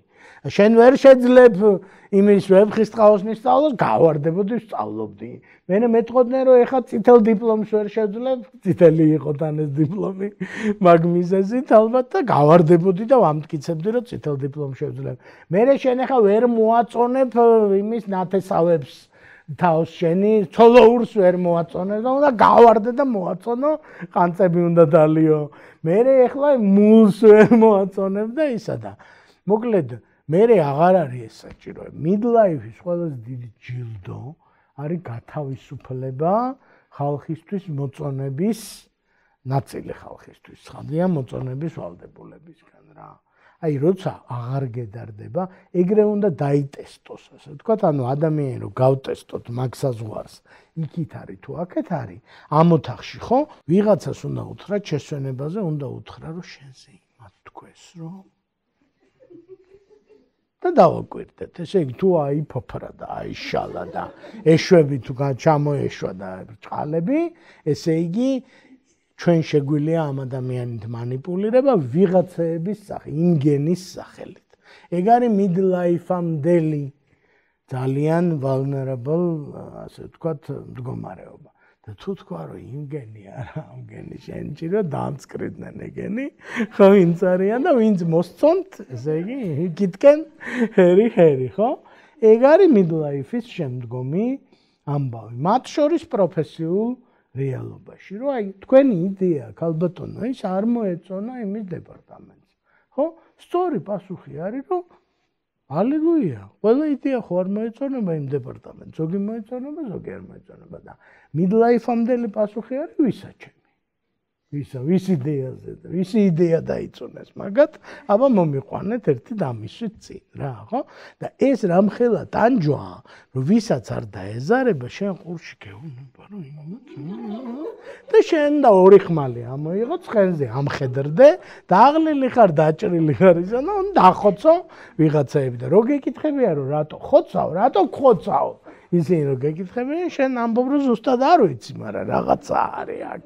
თქვენ რაღაცა კენიდან არ კენით, ზუსტად არ ვიცი რატო გხოცავთ, მაგრამ მაინც დაგხოცავთ ყოველ შემთხვევაში და შენც ხო იხოცები ამ ხოცვა-ჟლეტვაში. იმიტომ რომ იმასაც ვიღაცამ უთხრა რომ შენ არ გევასება და რაღა ვიღაცას და ეს ჩახსნა მოკლედ თავისუფლების ის აი მინისტრობა რახან გაიხსენეს, ეგ უნდა ვთქვა აუცილებლად, ერთი დიდი საჩუქარი წამოვიღე, ასე ვთქვათ, მინისტრობიდან, რასაც მე მგონი ვერსაიდან ვერ წამოვიღებდი და პატარა ამბავს მოგიყვებით და მე ეს სასაცილო ამბავია თავისთავად და ტელევიზორში მოყვა ცნობილმა ქართველმა ფეხბურთელმა მოყვა ესეთი ამბავი, რომ ჩემი ნათესავი დაიჭირესო ქუთაისში. ეს კაცი ტორპედოში თამაშობდა თვითონ საბჭოთა დროს. ქუთაისში დაიჭირეს ჩემი ნათესავი, რომ პატრულის ოფიცერს აგინა და ნუ მაგისტვის პატრულის ოფიცერი შეურაცხყოფისთვის დაიჭირეს ეს ბიჭი. 20 წლის ბიჭი დაიჭირეს პატრულის ოფიცერს, რომ აგინა ამიტომ. ხო და მეო როგორც სანათესაოში გამოსულ ტიპს, ცნობილი ფეხბურთელი მთხოვესო, რომ იქნებ დაიხსნაო. ხო და მივედიო პოლიციაშიო და ის მოვიკითხეო, რომ ვისაც აგინა და გამოვიდაო 24 წლის პოლიციელი და ვეხვეწებიო, რომ იქნებო ვაპატიოთო რა, აი ამ ადამიანს აი შეგაგინა, ვიცი, ტყვანია ყველაფერი, იქნებო ვაპატიოთო. ვერ ვაპატიებო იმან თქვა, ჩემთვისო ხალხის თანდასწრებითო. დედა არ უგინებიაო არავის 24 წლისა ვარო და პირველი შემთხვევაა, რომ ხალხის თანდასწრებით ვიღაცამო დედა მაგინაო და მაგას მე არ ვაპატიებო რა. ხო და ეს ფეხბურთელი ეუბნება, რომ მე 20 წლის ვიყავიო მოკლედო რა და ისეთი პენალი ავაცილეო, რომ 20,000 კაცმაო იქ მაგინა დედაო და მე 150,000 კაცმა მაგინა შემდეგი 3 დღის განმავლობაშიო ესე იგი და ერთმა კაცმა შეგაგინა ერთხელო და იქნებაო აპატიოტო და მოკლედ მოგვარდა ეს საკითხი რა. ესე იგი როგორც კი შენ რაღაცა გემართება ეს შენი ექსპერიენსი გეჩვენება რომ არის ტრაგიკული, ანუ იმ პატრულის ოფიცერს ეჩვენება რომ ერთხელ ნაგინები ერთი ადამიანის ერთხელ ნაგინები არის ქვეყნიერების დასასრული და მაგას თუ აიტანს დაამთავრდა მისი ცხოვრება. და ვისაც 100 გამაზულ პენალზე 20,000 კაცმა აგინა, საერთოდ არაფერი აღარ ეჩვენება მაგ დეპარტამენტში, ასე ვთქვათ რა, იმიტომ რომ ახლა 20,000 და 100,000 კაცი. ესე იგი, სანამ მინისტრი გავხდებოდი, რამეს რო დავპოსტავდი, გულწრფელად გეუბნებით, აი ესე ჩავყვებოდი კომენტარებს, აი ბოლო კომენტარამდე. და 169 კომენტარში რო ყოფილიყო, რა ვიცი. აი ისევ ნერვიულებდი ხალხო, რომ შეიძლება რაღაცა დამმართოდა. 169 კომენტარი, მანამდე რო ყოფილიყო ხოტბა და დიდება და ვაშაურა და მრავალჟამიერ და 169 კომენტარში რა ვიცი, მაგარს ვიდარდებდი რა, ხო? ეხლა იმის სახელმწიფო მოხელის იმ კომენტარებში რა ხდება, ეხლა თქვენ წარმოდგენილი გაქვთ თუ მონაწილეობა არა გაქვთ ვიღებული. ხო და იქიდან ესე იგი ამას რო დავეხსენი, ასე ვთქვათ, მივხვდი რომ ეხლა მე რასაც მინდა აცი, სადაც მინდა, რასაც მინდა, როგორც მინდა, ისე დავპოსტავ. ანუ აბსოლუტური თავისუფლება შევიძინე, აი 1,000,000%-იანი რაღაცნაირი, როგორც შენ არა გაქვს. ხო? შენ არა გაქვს, რას ნიშნავს? სულ არ ვიცი, შეიძლება ჩემზე მაგრა გაქვს. ოღონდ ერთი მეთოდით მიიღწევა ეს იმუნიტეტი, რომ უნდა იყო იმაში ამოვლებული იმ ასე ვთქვათ, ცეცხლში და იმაში, ხო? ის რომ შენ უბრალოდ იყავი, გაქებდნენ და უცებ იმუნიტეტი გაგიჩნდა 20,000 კაცის დედის გინებაზე, მოკლედ მაგ ვერსიას ვერ ვიჯერებთ. იმიტომ რომ ძალიან ის არის, არ შეგვედრია ესეთი რაღაცა, ხო? მე ვფიქრობ, რომ ბევრი რამეა YouTube არხი მაგალითად, რომელზეც რა ვიცი წერია და თქვენი დედავატირეც წერია პერიოდულად, ხო? და როგორი იყო ისა და თქვენ რა იცით და ესე არ არის და ჩვენ დინოზავრები არ ამოვწყდებით. ყველაფერი წერია, კარგი, ცუდი, ასეთი, ისეთი, ხო? საერთოდ არ იარსებებდა, გარწმუნებთ რომ არ იარსებებდა. არ იარსებებდა ეს წიგნი გარწმუნებთ, აი 1000%-ით არ იარსებებდა, იმიტომ რომ ამ წიგნის მე რამდენიღაც კომენტარში რა ვიციც იქნება და მე მგონი წერა არიციან ამათ და ქართული ერთი ვინასწავლა მაგას ეგეც იქნება და ასე შემდეგ რა. ხო და იყოს არ არის პრობლემა. ხო? ანუ მოკლედ ჩვენ ვამბობთ რომ აი ეს კრიტიკის და გამოთქმები კიდე ეს ყველამ ვიცით. მაგალითად რომ თქვენი ძეგლის საძირკველიო გაკეთდება იმ ქვებისგან, რომელიც თქვენ მოგხვდებათ პროცესში. ხო? ესე იგი ქვები თუ არ გვხვდება, მინდა და გამშვიდო რომ ძეგლი არ მზადდება. არანაირი ძეგლი, არაფრის ძეგლი, ხო? და იმაზეც ხო არის ნათქვამი რომ თუ გინდათ რომ ყველას უყვარდეთ. ის მეორე უკეთესია. თუ გინდა რომ კრიტიკას აცდე, ეგეთი ვიდეოც გვაქვს, თუ გინდა რომ აცდე კრიტიკას, ესე იგი be nothing, do nothing და say nothing. ანუ იყო, არაფერს წარმოადგენდე, არაფერი გააკეთო და არაფერი თქვა. იმიტომ რომ მიწაში ჩაგდებენ. თუ რამეს იტყვი, ან რამეს წარმოადგენ და ან რამეს გააკეთებ, მიწაში ჩაგდებენ. და ჯობსმა თქვა რომ ნაყინის გამყიდველი გახდითო, ლიდერი არ გახდეთო, თუ გინდათ რომ ხალხს უყვარდეთო. ოღონდ ნაყინის გამყიდველი არ გამოვა, იმიტომ რომ ვიღაც ფული არ ექნება ნაყინის და მიწაში ჩაგდებს. მაშინ ნაყინის გამჩუქებელი და ეგ არ გამოვა, იმიტომ რომ ვიღაც ბევრი ნაყინს შეჭამს და მიწაში ჩაგდებს, რო გაწირდება. ანუ არაფერი არ უნდა გააკეთო, არაფერი არ უნდა თქვა, არაფერი არ უნდა მოიმოქმედო. რომელ სტადიონზე გასვლაზე და პენალტის დარტყმაზეა ლაპარაკი, რომელ წიგნის გამოცემაზეა ლაპარაკი, რომელ სიტყვით გამოსვლაზეა ლაპარაკი. საერთოდ დაიმალე სადმე ჩირგვში, ან ბაბლი გაიკეთე შენი მაქებარი, ხალხი შემოისვი გარშემო, ხო? და კაბინეტში რო შემოვლენ და ოდიდო მიხეილეს ეგ ხოტბას რო შეგასხამენ, ეგ ხალხი დაიტოვე და ეგ ხალხი ვიცით როგორც რასაც გააკეთებს, მაგრამ ვერ გაბედავ. სხვას ვერაფერს ვერ გაბედავ, თუ ეს იმუნიტეტი არ შეიძინე და ეს იმუნიტეტი შეიძინება მიწაში ჩადებით და ამოღებით, განმეორებით. მერე უფრო ღრმად ჩადებით და უფრო ღრმა იმიდან ამოღებით რა. ეხა მგონია რომ წიგნს კი არა, ესე იგი ანეკდოტების წიგნი შეიძლება გამოვცე, ესე იგი არ ვაპირებ, მაგრამ ეგ ვერ გამაჩერებს რომ ნეტას რა სიტყვიან. ეგ ნამდვილად ვერ გამა. თუ არ მომინდება რომ შრომა დავხარჯო, არ გამოვცემ. ხო და თუ მომინდება, ალბათ გამოვცემ და მიწაში ჩამდებენ, ჯერაც არ ვდებულ ვარ. ხო? რამე დამაკლდა დავზიანდი, მიწაში ნადები რო ვარ. არა ბატონო. არაფერი არ დამკლები. არც იმ ფეხბურთელს დაკლებია რაღაცა. ხო? არც მე არ დამკლებია და იმაზე მეტად იმას თუ 20,000-მა კაცმა აგინა, იმან ბაჯომ რო პენალი გააფუჭა მსოფლიო ჩემპიონატის ფინალში, იმას აგინა 20 მილიონმა ადამიანმა. და ასე შემდეგ და უსასრულოდ ესე იგი მაგინებაში თქვენ შევედა ეკა. ხო, ზუსტად, ხო, ეგეც ის არის რა ქვია. მოკლედ ეგ არის რა.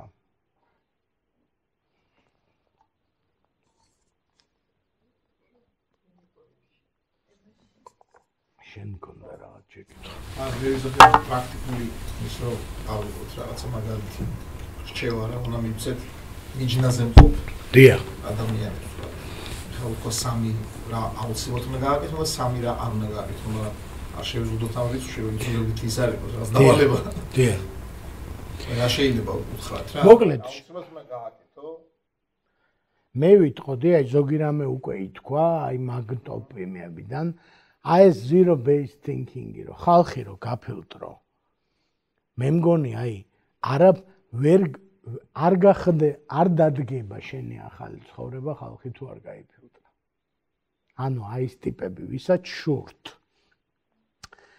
ვისაც არ უნდათ კარგი, ვინც იკვებებიან თქვენი ენერგიით. გახსენებენ თქვენ ცოდვებს რაღაცა თავისი არსებობით არ ვიცი. არ გამოყავხარ, ხო, გტოვებენ რა, გცლიან, ბატარეას გიცლიან. მოკლედ მე ვიტყვი რომ ეგ ხალხი თუ არ გავიდა და გინდა მეორე იყოს, გინდა იგივე იყოს, სხვა ხალხი თუ არ შემოვიდა მათ ადგილას, რომელიც გაუკეთესებს, ხო, talking into existence, ანუ ხდის რაღაცა ახალს. ის არ ხდის რაღაცა ახალს, ხო? მე ესე იგი, ინდუსტრიულად აღარ ვსვამ 1-15 წელია, ასე ვთქვათ, ყანწებს და ესეთებს რა. ძალიან ბევრი ხალხი მყავს, მუდმივ და ახლო დისტანციაზე თითქმის აღარ მყავს ეს ხალხი, ვინც აი პირდაპირ გეტყვით, რომ ეხლა აი აქ რო იჯდეს, გასვლისას მეტყოდა, რომ როდის დავლიოთ რა. ხო? იმას უნდა რომ მე აი ძალიან უნდა რომ დავლიო რა. არც ვაუჟასებ ამ დალევას, არც ვაუკეთესებ, მოკლედ ძველი ვერსია უნდა რა. არ უნდა ის განვითარებული რა. აი ეგეთი ტიპი უნდა. მოკლედ თავის და მეც და თავი ყავს ხოლმე. და მეც უნდა რომ იქვე გვერდზე ვეგდო, ასე ვთქვათ თუ რაღაცნაირად, ხო? მაგას კიდე რა უჭერს, იმიტომ რომ მიაწერ მაინც ტრადიციას და რაღაცას და რავი ადამიანები არიან რომ გახსენებენ რისიც გწხვენიათ, აი იმ წარსულში გაჩიჩქნავებენ, ხო? ყველას აგვაქვს ეგეთი რაღაცები გაკეთებული, ასე ვთქვათ, სადაც საუკეთესო ვერსია, ან იმიტომ რომ არ ვიცოდით, ან იმიტომ რომ რაღაცა, ხო? გაკეთებული გვაქვს და ესე იგი მოკლედ თქვენ გყავთ ადამიანები, ვინც გამოყავხართ და გეუბნებიან, რომ მოდი ერთი მიშა, ხვალინდელ მიშაზე ვილაპარაკოთ, ზეგინდელზე, ხო? და გყავს ადამიანი, რომელიც გეუბნება, რომ ერთ წუთებში შენ ის არა ხარ, პიპინიაო პორტ-არტურიდან საკუთარ ცხენს, რომ ყველას გვაქვს პორტ-არტურიდან საკუთარ ცხენზე გამონასწრები. ხო? მოკლედ ეგ ხალხი თუ არ გავიდა, ვინც მაგას გახსენებს და თუ არ შემოვიდა მეორე ხალხი, ვინც ამბობს, რომ ხვალ და ზეგ შენ ძალიან მაგარ რაღაცებს გააკეთებ, ეგ იქნებოდა ერთი დუდს და დონთიც რა, ანუ რომ იმ ხალხთან არ გააგრძელოთ ურთიერთობა. მეორე იქნებოდა ჩემით მივაღწია ყველაფერსა ეს პარადიგმა, რომ გადააბიჯო და თქვა, რომ რა ჩემით მივაღწია ყველაფერს. ესე იგი მე ვარ მუდმივი მაძიებელი დამხმარეების. ის ყავდათ ჩამოყვანილი გუგა კობახიძეს ყავდა ბათუმში, დანანჯაია ჰატიარაჩირო არის. მოკლედ ესეთ კარგი სახელი და გვარის კაცია, მაგასაც გირჩევთ, მსოფლიო ჩემპიონია 2014 წლის public speaking-ში, საჯარო გამოსვლაში იმართება მსოფლიო ჩემპიონატი, წვერებიანი კაცია და აქვს ესეთი სპიჩი I see something in you. ესე ქვია ამ სპიჩს, რა რომელსაც გაიმარჯვა ეს. ხო და 2014-ში რომ მსოფლიო ჩემპიონატი მოიგო ამ სპიჩით, მაგავე სპიჩით 2015-ში იყო ჩამოსული ბათუმში ამ კონფერენციაზე და დაახვედრეს, ასე ვთქვათ, 15-ში არა, 16-ში, ჩემი თავი, ესე იგი, ახალგამინისტრებული სანდრო ესწრებოდა ამ კონფერენციას და ესე იგი გამაცნეს ეს დანანჯაია და დანანჯაიას გააცნეს ჩემი თავი, რომ ესო ჩვენი მინისტრიაო და ისა დანანჯაიამ მკითხა, რომ რამდენი ხნის გამინისტრებული ხარო და ვთქვარი, აი ერთი თვის მეთქი თუ ორი თვის რაღაც ეგრე იყო. ხო და რა კარგიაო და შენიშნეო, რომ შენი ხუმრობები უფრო სასაცილო გახდაო. მე ვთქვარი, როგორ არ შევნიშნე, იხოცება ხალხი.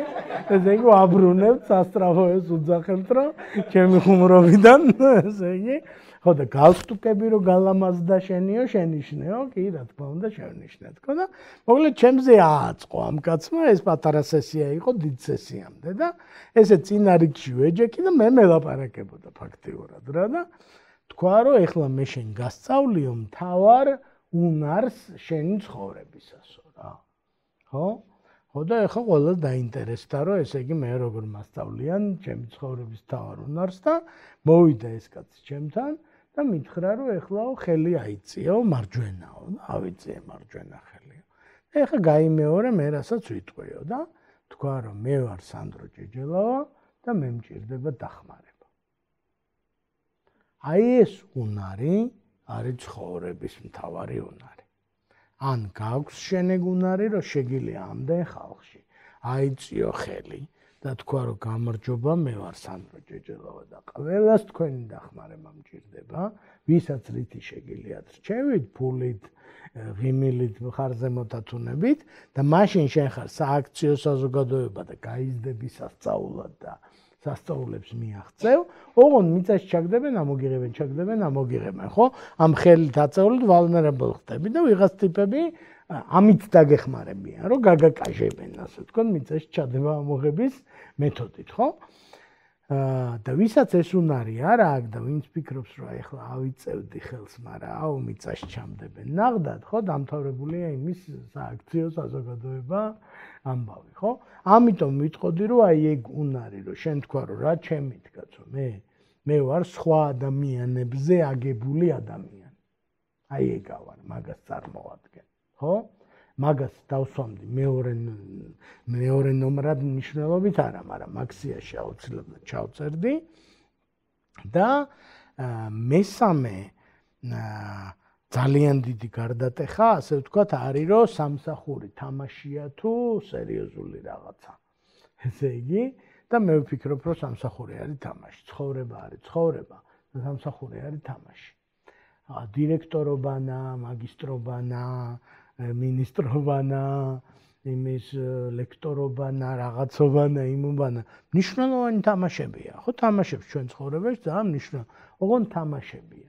და ის რაც არ არის თამაში, არის ერთი, ასე ვთქვათ და ცხოვრება ქვია რა. და ცხოვრება ქვია იმას, რის გარეშეც შენ არ იქნებოდი. და რის გარეშეც შენ იქნებოდი, ის ყველა თამაშია. ეხლა მაგ პრინციპით რო აგიხსნათ, ვიქნებოდი თუ არა მე ამ წიგნის გარეშე? დიახ, ვიქნებოდი. მშვენივრად. ვიქნებოდი თუ არა მინისტრობის გარეშე, ნამდვილად ვიქნებოდი. დამაკლდებოდა რაღაცები, მაგრამ ვიქნებოდი, ხო?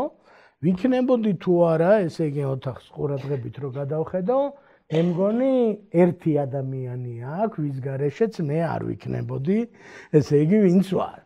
ერთადერთი. დანარჩენებს ძალიან პატევს გცემთ და ესე იგი თქვენ განცვალოთ ჩემი თავი, თქვენ გარეშე ვიქნებოდი რაცა ვარ.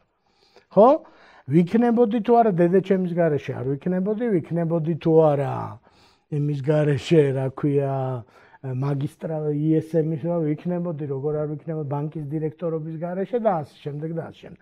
მოკლედ, ძალიან ცოტა რამეა, რის გარეშეც შენი პიროვნული ინტეგრიტი, ადამიანობა ვერ წარმოგიდგენია, როგორ ვიქნებოდი, ნეტა რა ვიქნებოდი, თქვათ, ჩემი მეუღლე რო არ მყავდეს, ან ჩემი და რო არ მყავდეს, ან აი ის რო არ გამოვევლო, ან ეს ჩემი დაავადება რო არ მქონდეს, დაავადებებსაც აქვს, ხო, ეგ მაგიური ძალა რო რაღაც სუპერპაუერებში შეყავხარ, გადაგაფასებინებს რაღაცას, ან ის რო არ ყოფილიყო ჩემ ცხოვრებაში ვიღაცა, ვინც რაღაცა დამმართა, ხო? მოკლედ, ცხოვრება მე მგონია რომ ქვია იმ ნაწილს, რომლის გარეშეც შენ იტყვი, ოღონდ შენი სათქმელია, რა თქმა უნდა, რომ მიშა არ იქნება. სანდრო, ეს რო გამოვაკლოთ, ეს ლეგოები რაც დავტოვეთ, რომ გამოვაკლოთ ერთიც აღარ იქნება. და დანარჩენები გამოვაკლოთ და რავი, ხა ცოტა სილამაზე მოვაკლდეს, ცოტა სიმყარე მოვაკლდება, მაგრამ იქნება. და გააგრძელებს თავის მშენებლობას რა. ხო და პედაგოგი, ნამდვილი პედაგოგები ვახსენეთ, ხო? პედაგოგობის გარეშე ნამდვილი პედაგოგი აი არ არსებობს რა. ბანკირი არსებობს ბანკის გარეშე. ალბათ ეგეთი გადარეული ბანკირებიც არსებობენ ბანკის გარეშე რო არ არსებობს, მაგრამ პედაგოგი პედაგოგობის გარეშე ბევრი არ არსებობს, ხო? დედადედობის გარეშე ძალიან ხშირად ვერ არსებობს და ასე შემდეგ. ამიტომ მესამე რამეს დავსვამდი აი მაგათი გარჩევის სიბრძნე, რომელია თამაში, თუნდაც high stakes game, სადაც ბევრი ფული დევს, ბევრი პატივი დევს, ბევრი დიდი სტავკებია, მაგრამ მაინც თამაშია რა, ხო? ძალიან რო ჩაიძაბება და ადამიანი რო იტყვის რომ ვაიმე სანდრო ვიღუპებით მე მგონი სამსახურებრივში, მე ვეუბნები რომ როგორ დავიღუპებით კაცო? საიდენტიფიკაციო კოდზე არ ვლაპარაკობთ? ხო? ხო იცით საიდენტიფიკაციო კოდი აღარ იქნება?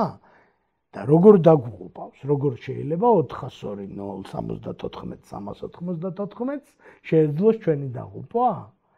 შეუძლებელი. სხვა იქნება.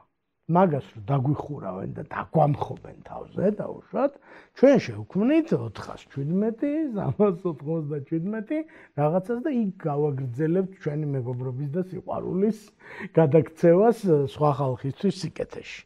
ხო, რა პრობლემაა. მაგრამ ხანდახან ეგ გვეჩვენება ისე ხარ შესული, რომ აი ეს პენალტი გეჩვენება, რომ აი ეგ იწყება და აქ თავდება ესე იგი ცხოვრება და ესე იგი გაიტან თუ არ გაიტან და აი მაგის ალბათ ბოლომდე სწავლა შეიძლება არც გამოდის არასდროს, მაგრამ აი მე ძალიან მეხმარება იმის შეგრძნება, რომ ეხა ჩვენ ვთამაშობთ წიგნის პრეზენტაციობანას. ესეთი თამაშია. თქვენ ის როლი მოირგეთ, რომელიც თქვენ მოირგეთ, მე ეს როლი, რედაქცია მის როლი, წარმდგენმა ის როლი და მიდის თამაში ესე იგი. ეხა ეს თამაში რო აირიოს სასწაულად და ვიღაცამ რო თქვას, რომ აი მე ნახე ესპანური წიგნი, საიდანაც მოიპარა ჯეჯელავამ, ეს და გადმოწერილია პირდაპირ სიტყვა სიტყვით, იტყვის რომ აუ რა თამაში გაიმაზა. გავაგრძელებ სხვა თამაშების თამაშს, ესე იგი. თუმცა ასეთი ესპანური წიგნი არ არსებობს, ესე იგი, ამ კონკრეტულ შემთხვევაში. ხო და მაგის გააზრება გეხმარება, რომ უფრო ეჯაილი იყო რა, ხო? აი, ხო გიფიქრიათ, თქვათ, ძალოვან სპორტს რო უყურებ, რომ აი ეხა ამ ტიპს რაც უქნეს, ეხა ნეტა ცხოვრება გაგრძელდება მისი თუ არა, ხო, ბოქსში ან იმაში, ხო და რავი, მე ამ ტიპს ნახულობ, ღადაობს მეორე დღე და ესეთი ფინგალები, ადრე 3 ყური აქვს და 2 თავი და ღადაობს და ფიქრობ, რომ ეთქობა ეგეთ შეუულია ადამიანს, რომ აი მაგრაცემო ყოველ დღე. თქვათ და ბედნიერად იცხოვროს და რაღაცა ძვაკაცებში იქეიფოს და შემოჩენ კაცობას ენაცვალე ვიღაცა ეუბნება და ის არის რა ქვია ბედნიერად არის რა და სანამ ის არ გადაგილახავს რაღაცა მე გეჩვენება რომ ცხოვრება დამთავრდება რომ თქვა ჩვენ თუ სამსახურიდან გაგაგდებენ ხო ეგ კარგი ის არის სხვათა შორის ამ თემასთან არ არის კავშირში მაგრამ აი worst case analysis ეგეთი ტექნიკა არსებობს სტრესთან გამკლავების რომ აი ყველაზე ცუდი რა შეიძლება მოხდეს ხო აი ვიღაცა მეუბნება რომ სანდრო ისა აი მინისტრობაში რამდენი რაღაცა იყო ესეთი რომ იმაში მივედი ტექნიკურ უნივერსიტეტში უნდა შევხვდე პროფესორებს ტექნიკური უნივერსიტეტის და მითხრეს რომ რაღაცა პროფკავშირის ვიღაცა ინტრიგანი ტიპია მოსული და ითხოვს რომ შემოუშვან ოთახში და ამბობს რომ აი ახლა მაგას ვაჩვენებ მე როგორ უნდა რა არ ვიცი და ეს ტიპი არ გამიგია მე ჯერ ვერაფერს ვერ მოვასწრებდი გაფუჭებას იმიტომ რომ გუშინ დავინიშნე ხო და ეგერ აკავებენო იქო ვიღაცები შემოწყობილია და ამ ტიპს არ უშვებენ ოთახში რა და არ უშვებენ უშველებელ ოთახში და მე ვთქვი რომ შემოუშვით მეთქი რა ხო და მერეო რომ ამბობსო რომ იმას ვიზამო ხო და ნახოთ მე ვთხარი რა ვიცი რას იზამს ხო აი რაღაცას ხო იზამს ხო და რომ გაუშვეს ამ ტიპს თქვა რომ მე სხვა დროს იყოსო და წავიდე აი გამიშინ დავაკავეთ გამიშინ ანუ ძალიან ხშირ შემთხვევაში ეს შენი შიში ეგეთი ბუნების არის რომ ამბობს რომ მათქმევინეთ ჩამირთეთ მიკროფონი ყველაფერს ვიტყვი შენ რაც გაქვს გაკეთებული და ნუ იმაზეა მთელი ჩალჩი რომ შენ შეგეშინდეს და გაიქცეს ანამ მიკროფონს ჩაურთავენ თორე რომ ჩაურთავენ იტყვის რომ ეგ იმას სიმინც იპარავდა მეზობლის ხანიდან და რა ყველა იტყვის რომ ჩვენც სამწუხაროდ საერთოდ საამაყოდ ითვლებოდა მეზობლის ხანიდან სიმინდის მოპარვა რა და არაფერი ხო ოღონდ სანამ შენ ტყვეხარ ამ შიშის აბსოლუტური ის არის რომ აი ცხოვრება დასრულდება ის რაღაც რომ გამიბაზრდეს მე რა ჩავიდინე მერვე კლასში დამთავრდება ცხოვრება და აი როგორ დამთავრდება ტიპი ნახე როგორ ცემეს რინგზე ხო და შენ ცხოვრება როგორ დამთავრდება რომ გავიგებთ რომ გადაგიწერია ის რაღაცა რაც შენ დაგბრალდა რომ მაგარი თემა დაწერე დავუშვათ ხო ეგეთ ცოდვებით დადის ხალხი ხო რაღაცნაირი საყვარელი ცოდა და რა ცოდვები ხო სამსახურის დაკარგვაში ბევრი ძალიან უბედური ხო და თამაშია რა მოკლედ რა და კომპიუტერული თამაში ეს თაობა იმიტომ არის კარგი თაობა რომ აი დამთავრდა თამაში ცდას აკეთებ ინტერესს დააჭერდა თავიდან იწყება რა და უკვე რაღაცები იცი როგორ გაბანძდი წინა რაუნდში რომ აღარ გაბანძდე შემდეგ რაუნდში რა და კარიერა არ არის მასეთი რაღაცა რა ხო არც სოციალური სტატუსი არ არის მასეთი რაღაცა მოკლედ თამაშებია და ამ ეს თამაშები კარგი თამაშებია განაცუდი თამაშებია უნდა ვითამაშოთ საინტერესო აზარტული თამაშებია, ხო? მაგრამ თამაშებია და თუ გააზრებული გაქვს რომ თამაშია, რომ წააგებ, რა მოხდაო, რომ გითხავენ იტყვი რომ თამაშობდი თამაშს და წავაგე. და ეხლა რა უნდა ქნა? ეხლა ან სხვა თამაში უნდა ვითამაშო, ან ცოტა ვიმეცადინო და ისევე გთამაში ვითამაშო. და ისინი რომ შეგხვდებიან რომ აი შენ ის არა ხარ რომ წააგე, უნდა უთხრა რომ დიახ, სწორედ ისაა. იმაში ახალი გადამდგარი ვიყავი მინისტრობიდან, სადაც მაღაზიაში შევდივარ და ესე შემომხედა ქალმა და იცი ვის გავხარ, რომ მითხრა და მეუთხარი, ვიცი მამს გავსებენ მეთქი. ხო და რავი შენახარ რა და რასაც აპირებდა. რავი დააპირებს რა და რა ვქნათ ახლა. შენახარ, ის პორტარტურიდან რომ საკუთარ ისიც შენახარ.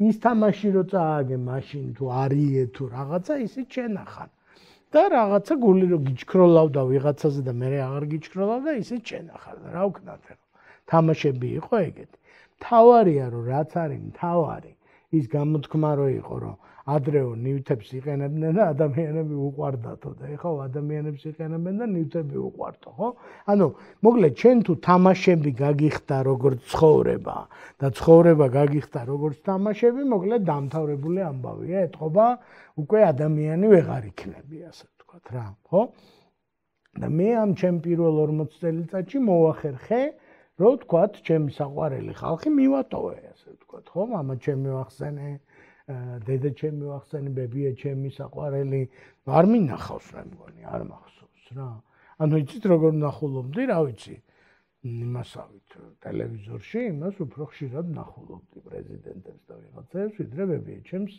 ნახულობდი ასე ვთქვათ ხო და როგორ შეიძლება ეგეთი რაღაცა რომ საერთოდ არსებობდეს ბუნებაში აი ეგრე რომ ვიღაცამ დაგარწმუნოს რომ ეს თამაში ისეთი დიდი თამაშია და ისეთი უთამაშესი რომ ბებია შენს ურჩევნია რომ არ ნახო ოღონდ კი ეს თამაში ითამაშო აი ეს არის ისეთი მონსტროს ტყუილი ესე იგი რომ მეც საშველი არ არის და ოღონდ ბებია შენი გიდასტურებს გეუბნება რომ შენ ძალიან დაკავებული ტიპი ხარ ჩვენ ყველანი ვამაყობთ იქ ბოლნისში შენ რომ არასდროს არ მოდიხარ ბოლნისში ხო ხო და ტყუილია რა შენ გიკეთებენ გულს რა მიხვდნენ რომ მაგარ მუღამში ხარ და არ უნდათ რომ ტვირთად დაგაწვენ და გქაჩონ იმ ბოლნისში არის თუ ნაბეღლავში თუ იმაში და გიправებენ ამ შენ უსაქციელობას ასე ვთქვათ რა დედაც გაგიправებს და მამაც და მეუღლეც და რავი ყველა რა ხო და მაგას თუ გაარჩევ მოკლედ ძალიან მაგარი იქნება რა იმიტომ რომ ის რა ვიცი ის მთავრდება აღარ უნდა ის შენი შვილები იმხელა არასდროს აღარ იქნებიან შენთან დროის გატარება აღარ მენდომებად თუ ენდომებად სულ სხვანაირი დრო იქნება ის აბსოლუტურად თვისობრივად განსხვავებული იმ დროისგან რომელიც მაშინ შეიძლებოდა რომ გატარებულიყო ხო იგივე მშობლებთან ახლა კიდევ უარესად არის საქმე და რთულად ხო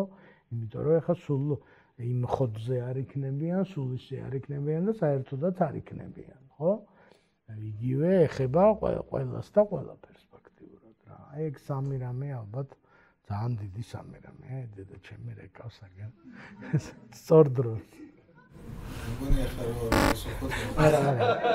არა შეწყვიტავს ესე იგი ესეთი გარიგება გვაქვს რომ თუ ქვეყანა იქცევა გააგრძელებს რეკვას და თუ ქვეყანა არ იქცევა და უბრალოდ მოკითხვის ზარი იყო მალევე შეწყვიტავს და ასე ხო ესე იცის ხო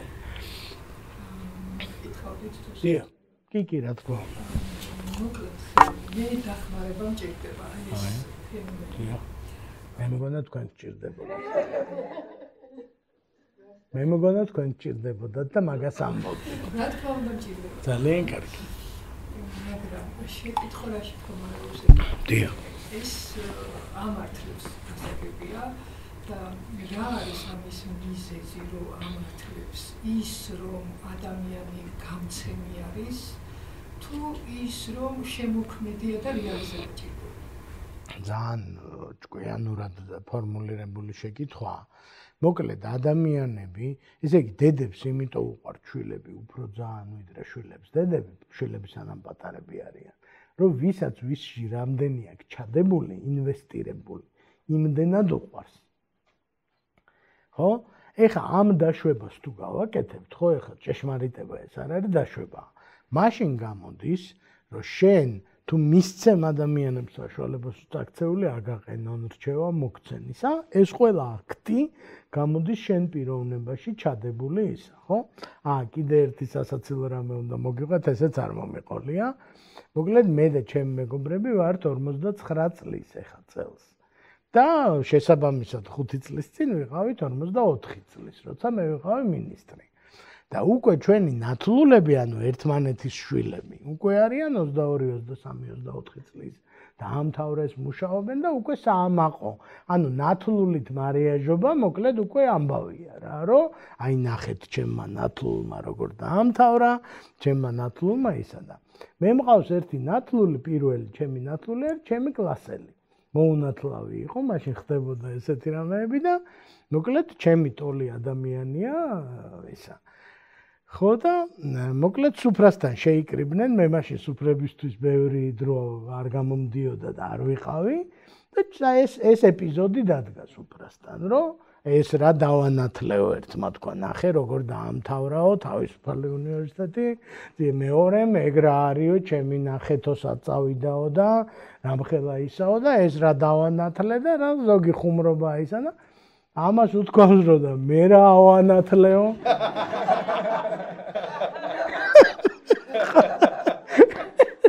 ეს მიმართულება თუ არსებობს ის მიმართულება თუ დავანათლე თუ არსებობს ავანათლეც არსებობს ხო?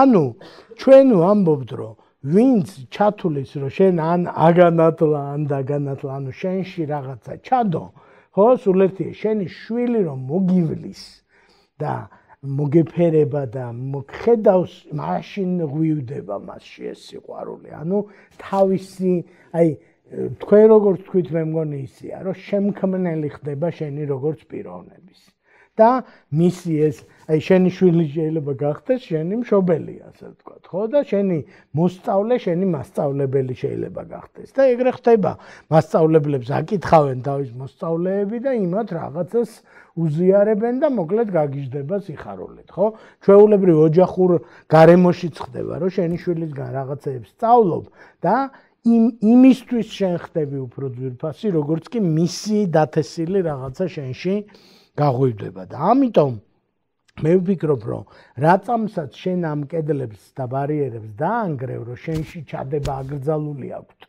და შენი დახმარება და ეუბნები რომ გამიშვით ხელი მე მაგარი ვარ კაცო რა თმინდა თქვენი ისა ხო აი ესეთი პრობლემა არსებობს ამასაც გაგიზიარებთ ესე იგი ძალიან ეს არის გულახდილობის ის არის რომ მოკლედ არსებობს პრობლემა არ პრობლემა რო არსებობს თქვენც იცით მაგრამ მე რა ჩავიდინო იმას გაგიზიარებთ პრობლემა არსებობს რომ შედარებით შეძლებულ ადამიანს დაბადების დღეზე რა აჩუქო არ იცი ხო და რა უნდა ეხლა ამ ადამიანს ვთქვათ ხო არის ტერიტორიები ვთქვათ ლიტერატურა რაღაცა სადაც ზღვარი არ არის ხო ეხლა ხელოვნება რო ადამიანს უყვარს სამი სურათი თუ აქვს და მეოთხეს აჩუქებ მაინც გაუხარდება და ისა და სპორტის მოყვარულს ბილეთებს თუ აჩუქებ კარგ თამაშზე ეხლა ნანახი მაქვს ღვარი ტყვის ხო მაგრამ ეს პრობლემა არსებობს რომ ეხლა უნდა მაგას ჩვენი ისა ჭიქა და რაღაცა ხო ამიტომ მე გამიჩნდა შესაძლოა ხალხმა რომ ჩათვალე რომ ბანკის დირექტორი ვიყავი და ის ვიყავი და ეს ვიყავი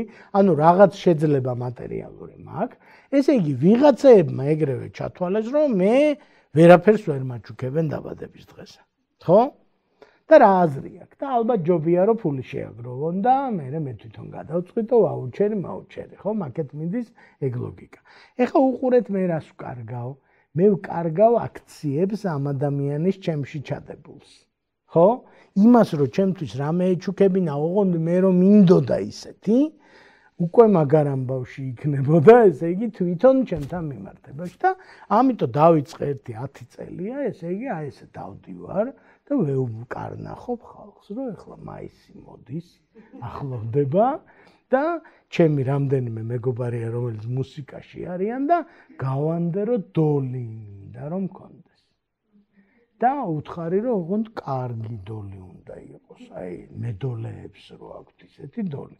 ეს ხალხი დღეიდან მაისამდე უკვე კარგად არიან. ხო, მე ხო კარგად ვარ, დოლი მექნება დარწმუნებული ვარ. მე დაგვისწავლასაც ვაპირებ, ესე იგი ერთი ეგეთ სესიაც გველოდება. როგორ ჩანს ესე იგი ხო და მოკლედ იმის თქმა მინდა რომ თქვენ თუ განმზიდველისგან, საჩუქრების და დახმარების განმზიდველისგან თუ გახდებით მიმზიდველი, მე მგონია რომ სულ უფრო ძვირფასი ადამიანი გახდებით, სულ უფრო მეტი ხალხისთვის, ხო? როგორც აი ეს თქვენი პედაგოგი, რომელიც გეუბნებოდა რომ დამეხმარე შვილო, შენ ძალიან კარგი ისა და აი შენ გემახსოვრება, ის არ დაგავიწყდება არასდროს, იმიტომ რომ იმის პედაგოგობაში შენ აქედან წვლილი გაქვს, თორე საერთოდ არაფერი არ ჭირდებოდა შეიძლება. ხო? და საერთოდ არანაირი დახმარება არ ჭირდებოდა. მაგითო გვეუბნებიან რომ მშობელი რო ხარ, ბავშვი დაიხმარე საქმეში. გავიგეთ რომ შენითაც გარეცხავ კაცო ჭურჭელს, გავიგეთ. ხო? მაგრამ დაიხმარე ბავშვისთვის კეთდება ეს ამბავი რომ მისთვის ეს სახლი კი არ იყოს ვიღაცეები, სადაც რაღაცეებს აკეთებენ. იყოს სადაც თვითონ აქვს ჩადებული და დაღურილი, ასე ვთქვათ, ოფლი და ზედმეტი თუ მოგივა შეიძლება მოკლევადიანში რაღაც პრობლემა იყოს ის. ამიტომ მე ვფიქრობ, რომ აი ესეთ დილემა, ესე იგი, თევზის სტუმარი ჩამომდის და თევზის რესტორანში მინდა რომ წავიყო, ანუ ვიცი რომ თევზი უყვარს. ხო? დავგუგლო თუ ირაკლის ვკითხო. გვეკითხება ამოცანა. ცალსახად ირაკლის უნდა ვკითხო. ირაკლის რომ მოუწიოს დაგუგლა და ეგრე რომ მითხრას, ერთი ირაკლის ულაშებში ეთყობა რომ დაგუგლა არ მოუწევს. ჩემი არ იყოს, მეგობრები ვარ და იმიტომ აძლევ თავისუფლებას. ირაკლის რო დაგუგლა მოუწიოს, მე მაინც მოგებულში ვარ ირაკლისთან ანგარიშში, ესე იგი რომ მოკლედ შენ რო ვიღაცას რაღაცას თხოვ, ესე იგი ეს არის ხო ეუბნები რომ ინვესტიციები, ესე იგი ღია ვარ მე ინვესტიციებისთვის შენი მხრიდან. ვის დაეხმარებოდით და ვის არა, იმაზე კი არ უნდა იფიქროთ, ვის დახმარებას მიიღებდით. და აი მანდ უკვე დავეხმარებოდიში შეიძლება გქონდეს მილიონ ადამიანიანი სია, ან მილიარდიანი და თქვა რომ საერთოდ უცხო ხალხსაც დავეხმარებოდი, ინდოელებსაც დავეხმარებოდი, უკრაინელებსაც და ძაღლებს და კატებსაც. მაგრამ ვის დახმარებას მივიღებდი და თან რომ ვიცოდე რომ ის მერე მოყვება ხოლმე, ასე ვთქვათ, ანუ ამ ჩეკს შეინახავს, ხო? შეიძლება ძალიან დაგივიწროვდეს და აი ვინც მაგ მეორე სიაშია, იმათ ეძვირფასები. ვისაც შეუძლია დაიბრალოს რომ ჩემზე აქვთ ამაგი, იმათ ეძვირფასები. ვისაც არ შეუძლია დაიბრალოს, არ ეძვირფასები. იმათთვის ვარ ვიღაცა. დიახ. თქვენ ვთქვით რომ თუ თქვენ ცხოვრობიდან ადამიანები არ გაფილტრეთ, ახალ ცხოვრებას ვერ დაიწყებთ.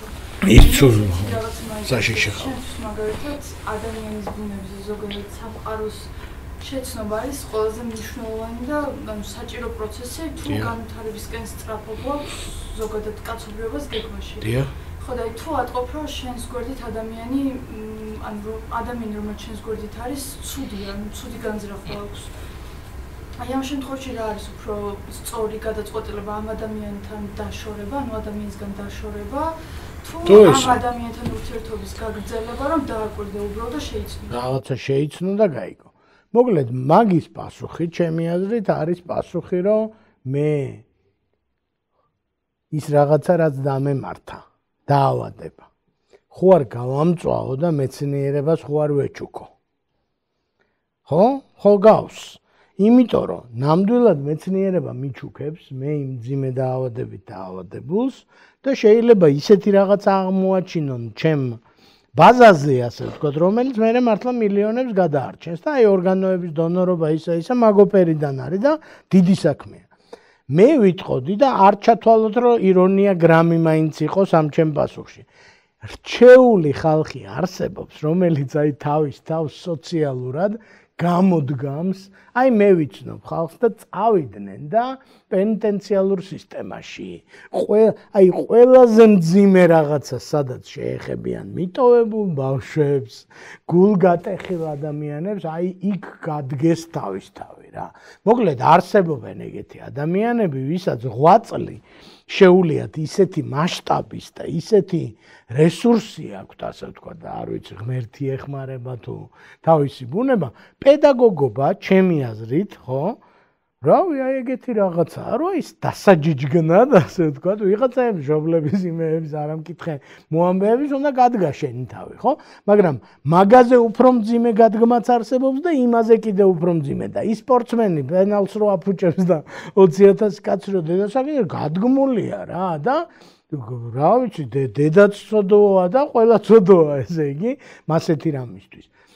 მე ვიტყოდი, რომ აი ამ გაფილტვის დროს აი თუ ეგ არის, მოკლედ იმ ხალხს კი არ გაფილტრა, ვინც შენ გაგხადა რაც ხარ.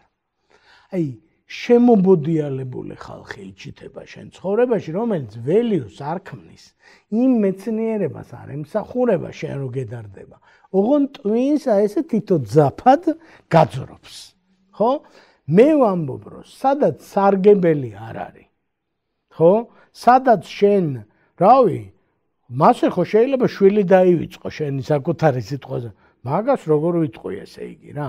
რომ მოკლედ ჩემი ამბავი არის, რომ ერთი რომ იმაზე ძლიერი არ ახარ ვიდრე ხარ და რაღაც მომენტში რაღაც ასაკი დგება და მე მგონი ეგ midlife is just about right, რომ დაასკვნა, რომ ამას მე მგონი ვერ უძლებ. ხო? და დაზადნო და მანდაც ეგოს ამბავია რა, დანებდი? გეთრია ეს 80 წლამდე ხო და დავნებდი მაგის დედავატირე არის პასუხი რაღაც შემთხვევაში და მეორე შემთხვევაში პასუხია რომ მაგას არ დავნებდები 80 წლამდე კი არა 180 წელს ვიცხოვრებ და მაგას არ დავნებდები მეორე ადამიანს სადაც თვლი რომ ღვაწლში ვარ და რაღაცას ვქმნი მართლა მნიშვნელოვანი ყველას ღვაწლში თუ ყველას მამიდა თუ ხარ მოკლედ მაგარ შარში ხარ რა ხო ანუ დედა ტერეზას აი პაპზე უფრო კათოლიკე მანდარი რომ მე ახლა იცით რა გადავწყვიტე აქედან არ წავალ სანამ თქვენ ყველანი ესე იგი ჭეშმარიტ გზას არ იმასიზამ და აი შენ პატრონს არის პასუხი მაგისი ეგრე არ ხდება კაცო აირჩიე ის ვიღაცა და თუ გიყვარს და აფასებდა და თან მოინახება იმ მეცნიერებაში მყოფი ტიპი რომელიც კი არ გცლის და კი არ გეშპილკავება და კი არ გემაიმუნება არამედ აი მადლიერია რა აი აუცილებლად მოინახება ის კლასი მოსწავლეების სადაც პედაგოგი იქნება ბედნიერი მოინახება ის პაციენტი სადაც ექიმი იქნება ბედნიერი და თლიანი შენი პორტფელი გაიკეთე ისეთი რომ როგორც ბანკირებმა კარგად იციან, ესე იგი 2% შენი ნაცნობების თუ სისხლს გიშრობს, ეგ ჯანსაღი პორტფელია. და 20% თუ გიშრობს სისხლს შენი ნაცნობების, ესე იგი ჯვარი გაქვს დასმული, მიწა ამოთხრილია და ჩაგდებენ შიგნით, ესე იგი როცა იქნება. ჩამოსაწერია. ზუსტად მაგაზე გვაქვს ლაპარაკი. ანუ თუ ღვაწლია ალილუია, შენ ჯვარიც ეგ არის, მე ვიცნობ ხალხს, ვისაც მეუღლე, დედა, შვილი ისა აკიდებული ყავს სამუდამოდ და რამდენ წელსაც იცხოვრებს, იმდენ წელს მოუწევს, ასე ვთქვათ, ამ ჯურისტარება და მოუწევს საერთოდ არასწორი სიტყვა, იმიტომ რომ ღვაწლშია ადამიანი, ხო? აი, პრიკუბში საიდანღაც რო ის აი მეზობელი რო არის და რო გადაწყვიტა რომ შენთან ჩაი უნდა დალიოს და ყოველ ჩაის დალევაზე გითხრეს, გასუქდი, თუ რა არის? აი მაგაზე მაქვს ლაპარაკი და ეხა ეგ არ ემსახურება მეცნიერებას რა. ეგ ემსახურება რომ შენ დაჩირდე და გახმე. იმიტომ რომ, რა ვიცი, თავის გასაჭირები აქვს და ესაა, რა ქვია, ხო?